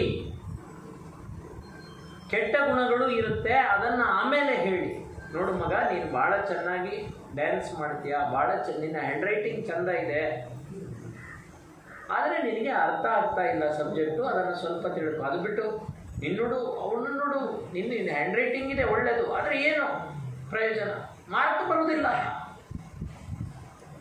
ಒಂದು 8ನೇ ತರಗತಿಯ ಮಗು ಭಾಳ ಒಳ್ಳೆ ಪೋಯಮ್ ಬರೆದು ತಂದೆ ಬಂದ ಕೂಡಲೇ ತೋರಿಸಿದ್ದು, ನೋಡಪ್ಪ ನೀನೆಂತ ಕುವೆಂಪು ಆಗ್ಲಿಕ್ಕುಂಟ, ಕನ್ನಡದಲ್ಲಿ ಮಾರ್ಕ್ ಎಷ್ಟು ನಿನಗೆ? ಇಂಥವ್ರಿಗೆ ಏನು ಮಾಡೋದು ನಾನು? ಸೊ ನಿಮ್ಮ ಮಗುವನ್ನು ಇನ್ನೊಬ್ಬರ ಒಟ್ಟಿಗೆ ಕಂಪೇರ್ ಮಾಡಬೇಡಿ. ನಿಮಗೆ ಕಾಯಿಲೆ ಬರಬಾರ್ದು, ನಿಮ್ಮ ಮಗು ಸದೃಢವಾಗಿ ಬೆಳಿಬೇಕು, ನಿಮ್ಮ ಮಗು ಖುಷಿಯಿಂದ ಇರಬೇಕು ಅಂದರೆ ಅವರಲ್ಲಿ, ಆ ಮಗುವಿನಲ್ಲಿ ಇರುವ ಒಳ್ಳೆಯ ಗುಣಗಳನ್ನು ಹಾಡಿ ಹೊಗಳಿ, ಹೆಕ್ಕಿ ಹೊಗಳಿ. ನೀವು ನಾನು ಏನು ಹೇಳಿದ್ದನ್ನು ಕೇಳದಿದ್ರೂ ಪರವಾಗಿಲ್ಲ, ಇದನ್ನು ಸರಿ ಯೋಚನೆ ಮಾಡಿ ನೋಡಿ. ನಾನು ಹೇಳಿದೆ ಅಂತ ಯಾವುದನ್ನು ನಂಬೇಡಿ. Every child is unique. ನಿಮ್ಮ ಕನಸುಗಳನ್ನು ಆ ಮಕ್ಕಳ ತಲೆ ಮೇಲೆ ಕಟ್ಟಬೇಡಿ. ನಾನು KMCಯಲ್ಲಿ ಓದಬೇಕಂತಿದ್ದೆ, ನನ್ನಿಂದ ಆಗಲಿಲ್ಲ, ಅವನು KMCಯಲ್ಲಿ ಓದಬೇಕು. ಅವನು ಹೇಗಾದರೂ ಮಾಡಿ KMCಯಲ್ಲೇ ಜಾಬ್ ಮಾಡಬೇಕು, ನನಗೆ ಸಿಗಲಿಲ್ಲ ಅವನಿಗೆ ಸಿಗಬೇಕು. ಇವೆಲ್ಲ ಬೇಡ. ಕ್ರಿಟಿಸಿಸಮ್ ಬೇಡ. ಇಡೀ ದಿನ ಆ ಮಗು ಅಮ್ಮ ಸೈಕಲ್ನಲ್ಲಿ ಹೊರಗೆ ಹೋಗಿ ಬರ್ತಾನೆ ಅಂತ, ಬಿದ್ದೀಯ ಹುಷಾರು. ಫಸ್ಟ್ ಹೇಳಿದೆ ಜಾಗರೂಕತೆ. ನಾನು ಹೇಳಿದೆಲ್ಲ, ಮಕ್ಕಳು ಕಮ್ಮಿ ಆಗುವಾಗ ಇವೆಲ್ಲ ಸ್ವಲ್ಪ ಜಾಸ್ತಿ ಆಗಿದೆ. ಆದರೆ ಮತ್ತೆ ನಿಂದು ಹ್ಯಾಂಡ್ ರೈಟಿಂಗ್ ಸರಿ ಇಲ್ಲ, ನೀನು ಹಾಗೆ, ನೀನು ಹೀಗೆ, ನಿನ್ನ ಮೂಗು ಉದ್ದ. ಅವಳು ಸ್ವಲ್ಪ ಕಪ್ಪು. ನಾನು ಒಂದು ಗೃಹ ಪ್ರವೇಶಕ್ಕೆ ಹೋಗಿದ್ದೆ. ಅಲ್ಲಿ ಸರ್ ಇವಳು ನೋಡಿ, ಅವಳು ಅದ್ಯಾವುದೋ ಒಂದು ಈ ಜೀ ಕನ್ನಡದಲ್ಲಿ ಒಂದು ಪ್ರೋಗ್ರಾಮ್ ಬರುತ್ತೆ, ಅದರಲ್ಲೆಲ್ಲ ಬಂದಿದ್ದಾಳೆ ಇವಳು. ಭಾರಿ ಹುಷಾರು. ನನ್ನ 2ನೇ ಮಗಳು. ಅಷ್ಟರೊಳಗೆ ಪಾಪ ದೊಡ್ಡ ಮಗಳು ಬಂದು ಒಂದು ಸಣ್ಣ, ಅವಳೇನು ತುಂಬ ದೊಡ್ಡವಳಲ್ಲ, ಅವಳು 6ನೇ ಕ್ಲಾಸು, ಇವಳು 3ನೇದೋ 4ನೇ ಕ್ಲಾಸು. ಆದರೆ ಇವಳು ದೊಡ್ಡವಳು ಸ್ವಲ್ಪ ದಡ್ಡಿ. ಅವಳು ಎಷ್ಟು ಹೇಳಿದ್ರು ಅವಳು ನಮ್ಮ ವಂಶದಲ್ಲಿ ಎಲ್ಲರೂ ಸಂಗೀತದಲ್ಲಿ ಹುಷಾರು, ಇವಳೊಬ್ಬಳು ಸರಿ ಇಲ್ಲ. ಇದು ಅಮ್ಮ ಮಾಡುವ ಕೆಲಸವಾಯಿತು. ಸೊ ದಯವಿಟ್ಟು ಮಕ್ಕಳ ಬೆಳವಣಿಗೆಯಲ್ಲಿ ನಿಮ್ಮ ಪಾತ್ರ ಅಂದರೆ ಅವರ ಒಳ್ಳೆತನವನ್ನು ಹುಡುಕಿ ಅದಕ್ಕೆ ಎನ್ಕರೇಜ್ಮೆಂಟನ್ನು ಕೊಡಿ. ಇದರ ನೆಕ್ಸ್ಟ್ ಬರೋದು ಒಳ್ಳೆಯ ರೋಲ್ ಮಾಡೆಲ್ಸ್. ಮಕ್ಕಳು ನಾವು ಏನು ಹೇಳ್ತೇವೆ ಅದನ್ನು ಕಲಿತಾರೋ ಇಲ್ವೋ, ನಾವು ಏನು ಮಾಡ್ತೇವೆ ಅದನ್ನು ಮಾಡ್ತೇವೆ. ನೆನ್ಪಿಟ್ಕೊಳ್ಳಿ. ಅಶೋಕ್ ಪೈ ಅಂತ ಕೇಳಿದ್ದೀರಾ? ನಮ್ಮ ನಾಡು ಕಂಡ ಭಾಳ ಅಪ್ರತಿಮ. ನಾನು ಇವತ್ತು ಮಾನಸಿಕ ರೋಗ ತಜ್ಞನಾಗಿದ್ದರೆ ಅದಕ್ಕೆ ಕಾರಣ ಅಶೋಕ್ ಪೈ ಅವರು. ಯಾಕಂದರೆ ಇದೇ ಥರದ ಒಂದು ಕಾರ್ಯಕ್ರಮ ದಾವಣಗೆರೆಯಲ್ಲಿ ARG ಕಾಲೇಜ್ ಆಫ್ ಆರ್ಟ್ಸ್ ಅಂತಿತ್ತು. ಆ ಕಾಲೇಜಿನಲ್ಲಿ ನನ್ನ ತಂದೆ ಮತ್ತು ಅವರು ಗೆಸ್ಟ್ ಆಗಿದ್ದರು. ಅಶೋಕ್ ಪೈ ಅವರು ಮಾತಾಡಿದ್ದನ್ನು ನೋಡಿ ನಾನು 10ನೇ ತರಗತಿಯಲ್ಲಿ ನನಗೆ ಅವರು ಅವಾಗ ಸೈಕ್ಯಾಟ್ರಿಸ್ಟ್ ಅಂತ ಗೊತ್ತಿಲ್ಲ, ನಾನು ಸೈಕಾಲಜಿಸ್ಟ್ ಅಂದ್ಕೊಂಡಿದ್ದೆ. ನಾನು ಏನಾದರೂ ಜೀವನದಲ್ಲಿ ಆಗಬೇಕಾದ್ರೆ ಅಶೋಕ್ ಪೈ ಥರ ಆಗಬೇಕಂತ ನನ್ನ ಮನಸ್ಸಿನಲ್ಲಿ ಬಂದದ್ದು ಫಸ್ಟ್. ಅಶೋಕ್ ಪೈ ಅವರು ಒಂದು ಕಥೆಯನ್ನು ಹೇಳ್ತಾರೆ. ಒಂದು ಬ್ಯಾಂಕ್ ಆಫೀಸರ್ಗೆ ಶಾಲೆಗೆ ಕರೆಸಿದ್ರಂತೆ. ಅವ್ರ ಮಗ 6ನೇ ಕ್ಲಾಸ್ನಲ್ಲಿದ್ದಾನೆ, ಪೆನ್ಸಿಲ್ ಕದೀತಾನೆ ಅಂತ. ಬ್ಯಾಂಕ್ ಆಫೀಸರಿಗೆ ಭಾರಿ ಬೇಜಾರಾಯಿತು. ನನ್ನ ಮಗ ಹೀಗೆ ಮಾಡೋದ, ಮನೆಗೆ ಹೋದ ಅಂತ ಬೆಲ್ಟ್ ತೆಗೆದು 2 ಬಿಟ್ಟ ಅಂತೆ ಮಗನಿಗೆ. ನೀನು ಹೋಗಿ ನೀನು ಪೆನ್ಸಿಲ್ ಕದಿಯುವುದ ಮರೆ, ನೀನು ಮೊದಲೇ ಹೇಳಿದರೆ ನಾನು ಬ್ಯಾಂಕಿಂದ ತಂದು ಕೊಡ್ತಾ ಇರಲಿಲ್ವ ನಿನಗೆ ಅಂತ. ಇವ ಮಾಡೋದು ಅದನ್ನೇ. ಅರ್ಥ ಆಯ್ತಾ? ನಿಮ್ಮ ಮಗು ಯಾವುದಾದ್ರೂ ಒಂದು ಇದನ್ನು ಮಾಡಿ, ನೀವು ಹಣ ಕೊಟ್ಟು ಪೆನ್ಸಿಲ್ ತಂದು ಕೊಟ್ಟಿದ್ರೆ ಮಗುವಿಗೆ ಗೊತ್ತಾಗ್ತೈತಿ. ನೀವು ಮಾಡೋದು ಇದನ್ನೇ, ಬ್ಯಾಂಕಿನ ವಸ್ತುವನ್ನು ಕದ್ದು ತರುವುದಲ್ವ, ಇದು ಕದ್ದೇ ಅಲ್ವಾ? ಹೇಳಿ ತರೋದಾಗಲಿ, ಬ್ಯಾಂಕಿನ ವಸ್ತು ಇರೋದು ಬ್ಯಾಂಕಿನ ಕೆಲಸಕ್ಕಲ್ವ. ಇವತ್ತು ನಮ್ಮ ತಾಯಿ ತಂದೆಯರು ಇಂಥ ರೋಲ್ ಮಾಡೆಲ್ಗಳು ಅಂತ ಹೇಳ್ತಾ ಇದ್ರು ಅಶೋಕ್ ಪೈ. ಅದನ್ನು ವಿಸ್ತಾರವಾಗಿ ಇನ್ನೊಂದು ಕತೆ ಹೇಳೋರು. ಒಂದೇ ಮನೆಯಲ್ಲಿ ಅಜ್ಜ, ಮಗನ ಮಗ ಇದ್ರಂತೆ. ಅಜ್ಜನಿಗೆ 70 ವರ್ಷ ವಯಸ್ಸಾಯಿತು. ಈಗೀಗ ಭಾಳಷ್ಟು ವರ್ಷ ಬದುಕ್ತಾರೆ ವಯಸ್ಸಾದವರು. ಸೊ ಆ ವಯಸ್ಸಾಗ್ತಾ ಏನಂದರೆ ಅವರು ಸ್ವಲ್ಪ ನೆನಪು ಶಕ್ತಿ ಕಡಿಮೆ ಆಗಲಿಕ್ಕೆ ಶುರುವಾಯಿತು. ಅವರು ಮನೆಯಲ್ಲಿ ಎಲ್ಲರೂ ಒಟ್ಟಿಗೆ ಜಾಯಿಂಟ್ ಫ್ಯಾಮಿಲಿ, ಈಗ ಜಾಯಿಂಟ್ ಫ್ಯಾಮಿಲಿನೂ ಕಡಿಮೆ ಬಿಡಿ. ಆದರೆ ಈ ಅಜ್ಜ ಇದ್ದಾಗ ಅಜ್ಜನಿಗೆ ಮೂತ್ರದ ಮೇಲೆ ಕಂಟ್ರೋಲ್ ಇರ್ತಿರ್ಲಿಲ್ಲ, ವಾಸನೆ ಬರ್ತಾ ಇತ್ತು. ಸೆಂಟ್ರಲ್ ರೂಮಲ್ಲಿ ಅಜ್ಜ ಇದ್ದ, ಮನೆ ಒಳಗೆ ಬರ್ತಿದ್ದಾಗೆ ಅಜ್ಜಿ ಸತ್ತೋಗಿದ್ರು. ಸೊ ಕೊನೆಗೆ ಅಪ್ಪ ಏನು ಡಿಸೈಡ್ ಮಾಡಿದ ಅಂದರೆ, ಹಿಂದೆ ಒಂದು ಕೊಟ್ಟಿಗೆ ಇತ್ತು, ಕೊಟ್ಟಿಗೆಯಲ್ಲಿ ಹಾಕಲಿಲ್ಲ, ಅಷ್ಟು ಕೆಟ್ಟವನಲ್ಲ. ಆ ಕೊಟ್ಟಿಗೆಯನ್ನೆಲ್ಲ ಕಂಪ್ಲೀಟ್ ಇದು ಮಾಡಿ ಹೊಡೆದಾಕಿಸಿ ಒಂದು ರೂಮ್ ಮಾಡಿ ಅಪ್ಪನನ್ನು ಆ ರೂಮಿನಲ್ಲಿ ಹಾಕಿದ. ಮತ್ತು ಒಂದು ನೋಡ್ಕೊಳ್ಳಿಕ್ಕೆ ಒಂದು ಹೋಮ್ ನರ್ಸು. ಸೊ ಈ ಮನೆ ಸ್ವಚ್ಛ ಆಯಿತು ಅಂತ. ಒಂದು 10 ವರ್ಷ ಆಗುವಾಗ ಅಜ್ಜ ಸತ್ತು ಹೋದ. ವೈಕುಂಠ ಸಮಾರಾಧನೆ ಮಾಡಿದರು. ನಮ್ಮಲ್ಲಿ ಏನಂದರೆ ಬದುಕಿದಾಗ ಸರಿ ನೋಡ್ಕೊಳ್ತೇವೋ ಇಲ್ಲೋ, ಸತ್ತ ಮೇಲೆ ವೈಕುಂಠ ಸಮಾರಾಧನೆ ಗಡ್ದಾಗಿ ಮಾಡ್ತಾರೆ. ಸೊ ಗಡ್ದಾಗಿ ವೈಕುಂಠ ಸಮಾರಾಧನೆ ಆಯಿತು. ಆದಮೇಲೆ ಅಪ್ಪ ಕೂತಿದ್ದ, ಮಗನನ್ನು ಕರೆದಂತೆ. ಆ ರೂಮ್ ಇತ್ತಲ್ಲ, ಈಗ ಅದನ್ನು ಎಂತ ಮಾಡೋದು, ಅದನ್ನು ಏನಾದರೂ ಬೇರೆ ಇದು ಮಾಡುವ, ಎಂತ ಹೇಳ್ತೀನಿ ನೀನು ಅಂತ. ಅದಕ್ಕೆ ಹೇಳಿದಂತೆ, ಬೇಡ ಇನ್ನು 10 ವರ್ಷದಲ್ಲಿ ನಿನಗೆ ಬೇಕಾಗ್ತದೆ, ಇರಲಿ ಅದು. ನಿಮ್ಮ ಮಕ್ಕಳು, ನೀವು ಅವರನ್ನು ಹೇಗೆ ಬೆಳೆಸ್ತೀರ? ನೀವು ನಿಮ್ಮ ಹಿರಿಯರನ್ನು ಜಬ್ಬಗಳು, ಕೆಲಸಕ್ಕೆ ಬಾರದವರು ಅಂತ ನೀವು ಮಾತಾಡಿದರೆ ನಿಮ್ಮ ಮಕ್ಕಳು ಕೂಡ ಅದನ್ನು ಕಲಿತಾರೆ. ದಯವಿಟ್ಟು ನೆನ್ಪಿಟ್ಕೊಳ್ಳಿ. ನೀವು ನಿಮ್ಮ ಹಿರಿಯರನ್ನು ಗೌರವಿಸುವುದನ್ನು ಕಲಿತ್ರೆ ನಿಮ್ಮ ಮಕ್ಕಳು ಕೂಡ ಹಿರಿಯರನ್ನು ಗೌರವಿಸ್ತಾರೆ. ಸೊ ನೀವು ಏನು ಮಾಡ್ತೀರಾ? ಸೊ ಈ 3 ವಿಷಯ ನೆನ್ಪಿಟ್ಕೊಳ್ಳಿ. ಕಂಪ್ಯಾರಿಸನ್ ಮಾಡಬೇಡಿ, ಕ್ರಿಟಿಸೈಸ್ ಮಾಡಬೇಡಿ, ಒಳ್ಳೆಯ ರೋಲ್ ಮಾಡೆಲ್ಗಳಾಗಿ. ಇನ್ನು ಸಮಸ್ಯೆಗಳು ಬರೋದು ಈ ಮಕ್ಕಳಲ್ಲಿ ಅನ್ನುವಾಗ ನೀವು ಸರಿಯಾಗಿ ಗಮನಿಸಬೇಕಾಗಿರೋದು, ಎಸ್ಪೆಷಲಿ ನಾನು ಸ್ಪಷ್ಟವಾಗಿ ಹೇಳ್ತೀನಿ, 1, 2 ತರಗತಿಯ ಮಕ್ಕಳ ತಾಯಿ ತಂದೆಯರನ್ನು ಗಮನದಲ್ಲಿಟ್ಟುಕೊಂಡು 1-2 ವಿಷಯಗಳಿದು. ಮಗು ಆಟ ಆಡುತ್ತೆ, ಆಟದ ಸಾಮಾನನ್ನೆಲ್ಲ ಪುಡಿ ಮಾಡ್ತಾ ಇದೆ. ಬೇರೆ ಮಕ್ಕಳ ಜೊತೆ ಆಟ ಆಡಲ್ಲ, ಮಾತಿನ ಬೆಳವಣಿಗೆ ಇಲ್ಲ. ಅರ್ಥ ಆಯ್ತಾ? ಮಾಡಿದ್ದೇ ಮಾಡ್ತದೆ. ಕೈ ಹೀಗೆ ಹೀಗೆ ಮಾಡೋದು ಅಥವಾ ತಲೆ ಹೀಗೆ ಹೀಗೆ ಹೀಗೆ ಮಾಡೋದು. ಬೇರೆ ಮಕ್ಕಳ ಒಟ್ಟಿಗೆ ಬೆರೆಯುವುದೇ ಇಲ್ಲ. ಯಾರಾದ್ರೂ ಬಂದರೆ ಹೀಗೆ ಮಾಡ್ತದೆ, ಕಣ್ಣಲ್ಲಿ ಕಣ್ಣಿಟ್ಟು. 1ನೇ ತರಗತಿ ಮಗು. ಸೊ ಏನಿರ್ಬೋದು ಇದು? ಇದನ್ನು ಯಾಕೆ ಹೇಳ್ತಾ ಇದ್ದೇನೆ ಅಂದರೆ, ಮಕ್ಕಳ ನಗುವಿನಿಂದ 6 ತಿಂಗಳಿಗೆ ನಗಲಿಕ್ಕೆ ಶುರು ಮಾಡುತ್ತೆ. ಒಂದು ವರ್ಡ್ ಅಪ್ಪ, ಅಮ್ಮ, ಇದೆಲ್ಲ 16ನೇ ತಿಂಗಳ ಒಳಗೆ ಬರುತ್ತೆ. ನೀರು ಬೀಳ್ತಾ ಇದೆ. ನಾನು ಇದನ್ನು ಯಾಕೆ ಹೇಳ್ತಿದ್ದೇನೆ, ನನ್ನ ಮಗ ನನಗೆ ಫಸ್ಟ್ ಅವನೊಂದು ಇದು ಮಾಡಿದ್ದು ಒಂದು 22-23ನೇ ತಿಂಗಳಲ್ಲಿ. ನಾವು ಮನೆಯಲ್ಲಿ ಕೊಂಕಣಿ ಮಾತಾಡೋದು. ನಂಗೆ ಒಂದಿನ ತೋರಿಸಿ, ಅಲ್ಲಿ ತೋರಿಸಿ, ಕೈ ಉದ್ದ ಪಡ್ತಸ. ನನಗೆ ಭಾರಿ ಆಶ್ಚರ್ಯ, ಇವನು ಹೇಗಪ್ಪ ಪಿಕ್ ಮಾಡ್ದ ಈ ವರ್ಡು, ಅಲ್ಲಿ ನೀರು ಬೀಳ್ತಾ ಇದೆ ಅಂತ ಹೇಳಿದ. ಸೊ ಇದು 24 ತಿಂಗಳಲ್ಲಿ. ಸೊ ಇದನ್ನು ನೀವು ತಾಯಿ ತಂದೆಯರು ಅಬ್ಸರ್ವ್ ಮಾಡಬೇಕು. ಯಾವ ಮಗು ನಗ್ತಾ ಇಲ್ಲ, ಯಾವ ಮಗು 1 ಅಕ್ಷರ 2 ಅಕ್ಷರ ಇದನ್ನೆಲ್ಲ ಸರಿಯಾಗಿ ಹೇಳ್ತಾ ಇಲ್ಲ, ಬೇರೆ ಮಕ್ಕಳೊಟ್ಟಿಗೆ ಆಟ ಆಡ್ತಾ ಇಲ್ಲ. ಕೆಲವು ಮಕ್ಕಳು ಒಂದೇ ಆಟದ ಸಾಮಾನು ಬಗ್ಗೆ ಅತಿಯಾದ ಹುಚ್ಚು. ನನ್ನ ಹತ್ರ ಒಂದು ಮಗುವನ್ನು ಕರ್ಕೊಂಡು ಬರ್ತಿದ್ರು. ಅದಕ್ಕೆ ಪಿಂಕ್ ಚಡ್ಡಿ ಹಿಡ್ಕೊಳ್ಳುವ ಅಭ್ಯಾಸ. ಒಂದು ಪಿಂಕ್ ಚಡ್ಡಿ, ಅದನ್ನು ಬಿಡುವುದೇ ಇಲ್ಲ.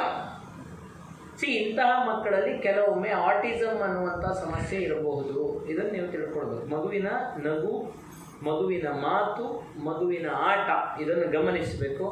ಯಾವ ಮಗುವಿನ ಬೆಳವಣಿಗೆಯಲ್ಲಿ ಕೊರತೆ ಇದೆ, ಮಾತಾಡುವುದ್ರ ಬೇರೆ ಎಲ್ಲದರಲ್ಲಿ ಹುಷಾರಿರುತ್ತೆ. ಅರ್ಥ ಆಯ್ತಾ? ಇದು ಬುದ್ಧಿಮಾಂದ್ಯ ಮಗು ಅಲ್ಲ.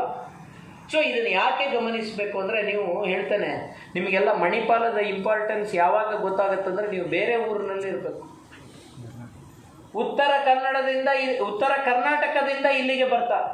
ಇಲ್ಲಿ ಕೂತು ನಾವು ವ್ಯಾ ವ್ಯಾ ವ್ಯಾ ಅಂತ ಮಣಿಪಾಲವನ್ನು ಬೈತೇವೆ. ಇಲ್ಲಿ ಎಷ್ಟು ಫೆಸಿಲಿಟಿ ಇದೆ. ಸ್ಪೀಚ್ ಥೆರಪಿ ಬೇಕು. ಡಾಕ್ಟ್ರ್ ಹೇಳ್ತಾರೆ ನಿಮ್ಮ ಮಗುವಿಗೆ ಸ್ಪೀಚ್ ಥೆರಪಿ ಬೇಕು ಅಂತ. ಅದನ್ನು ಮಾಡೋದಿಲ್ಲ.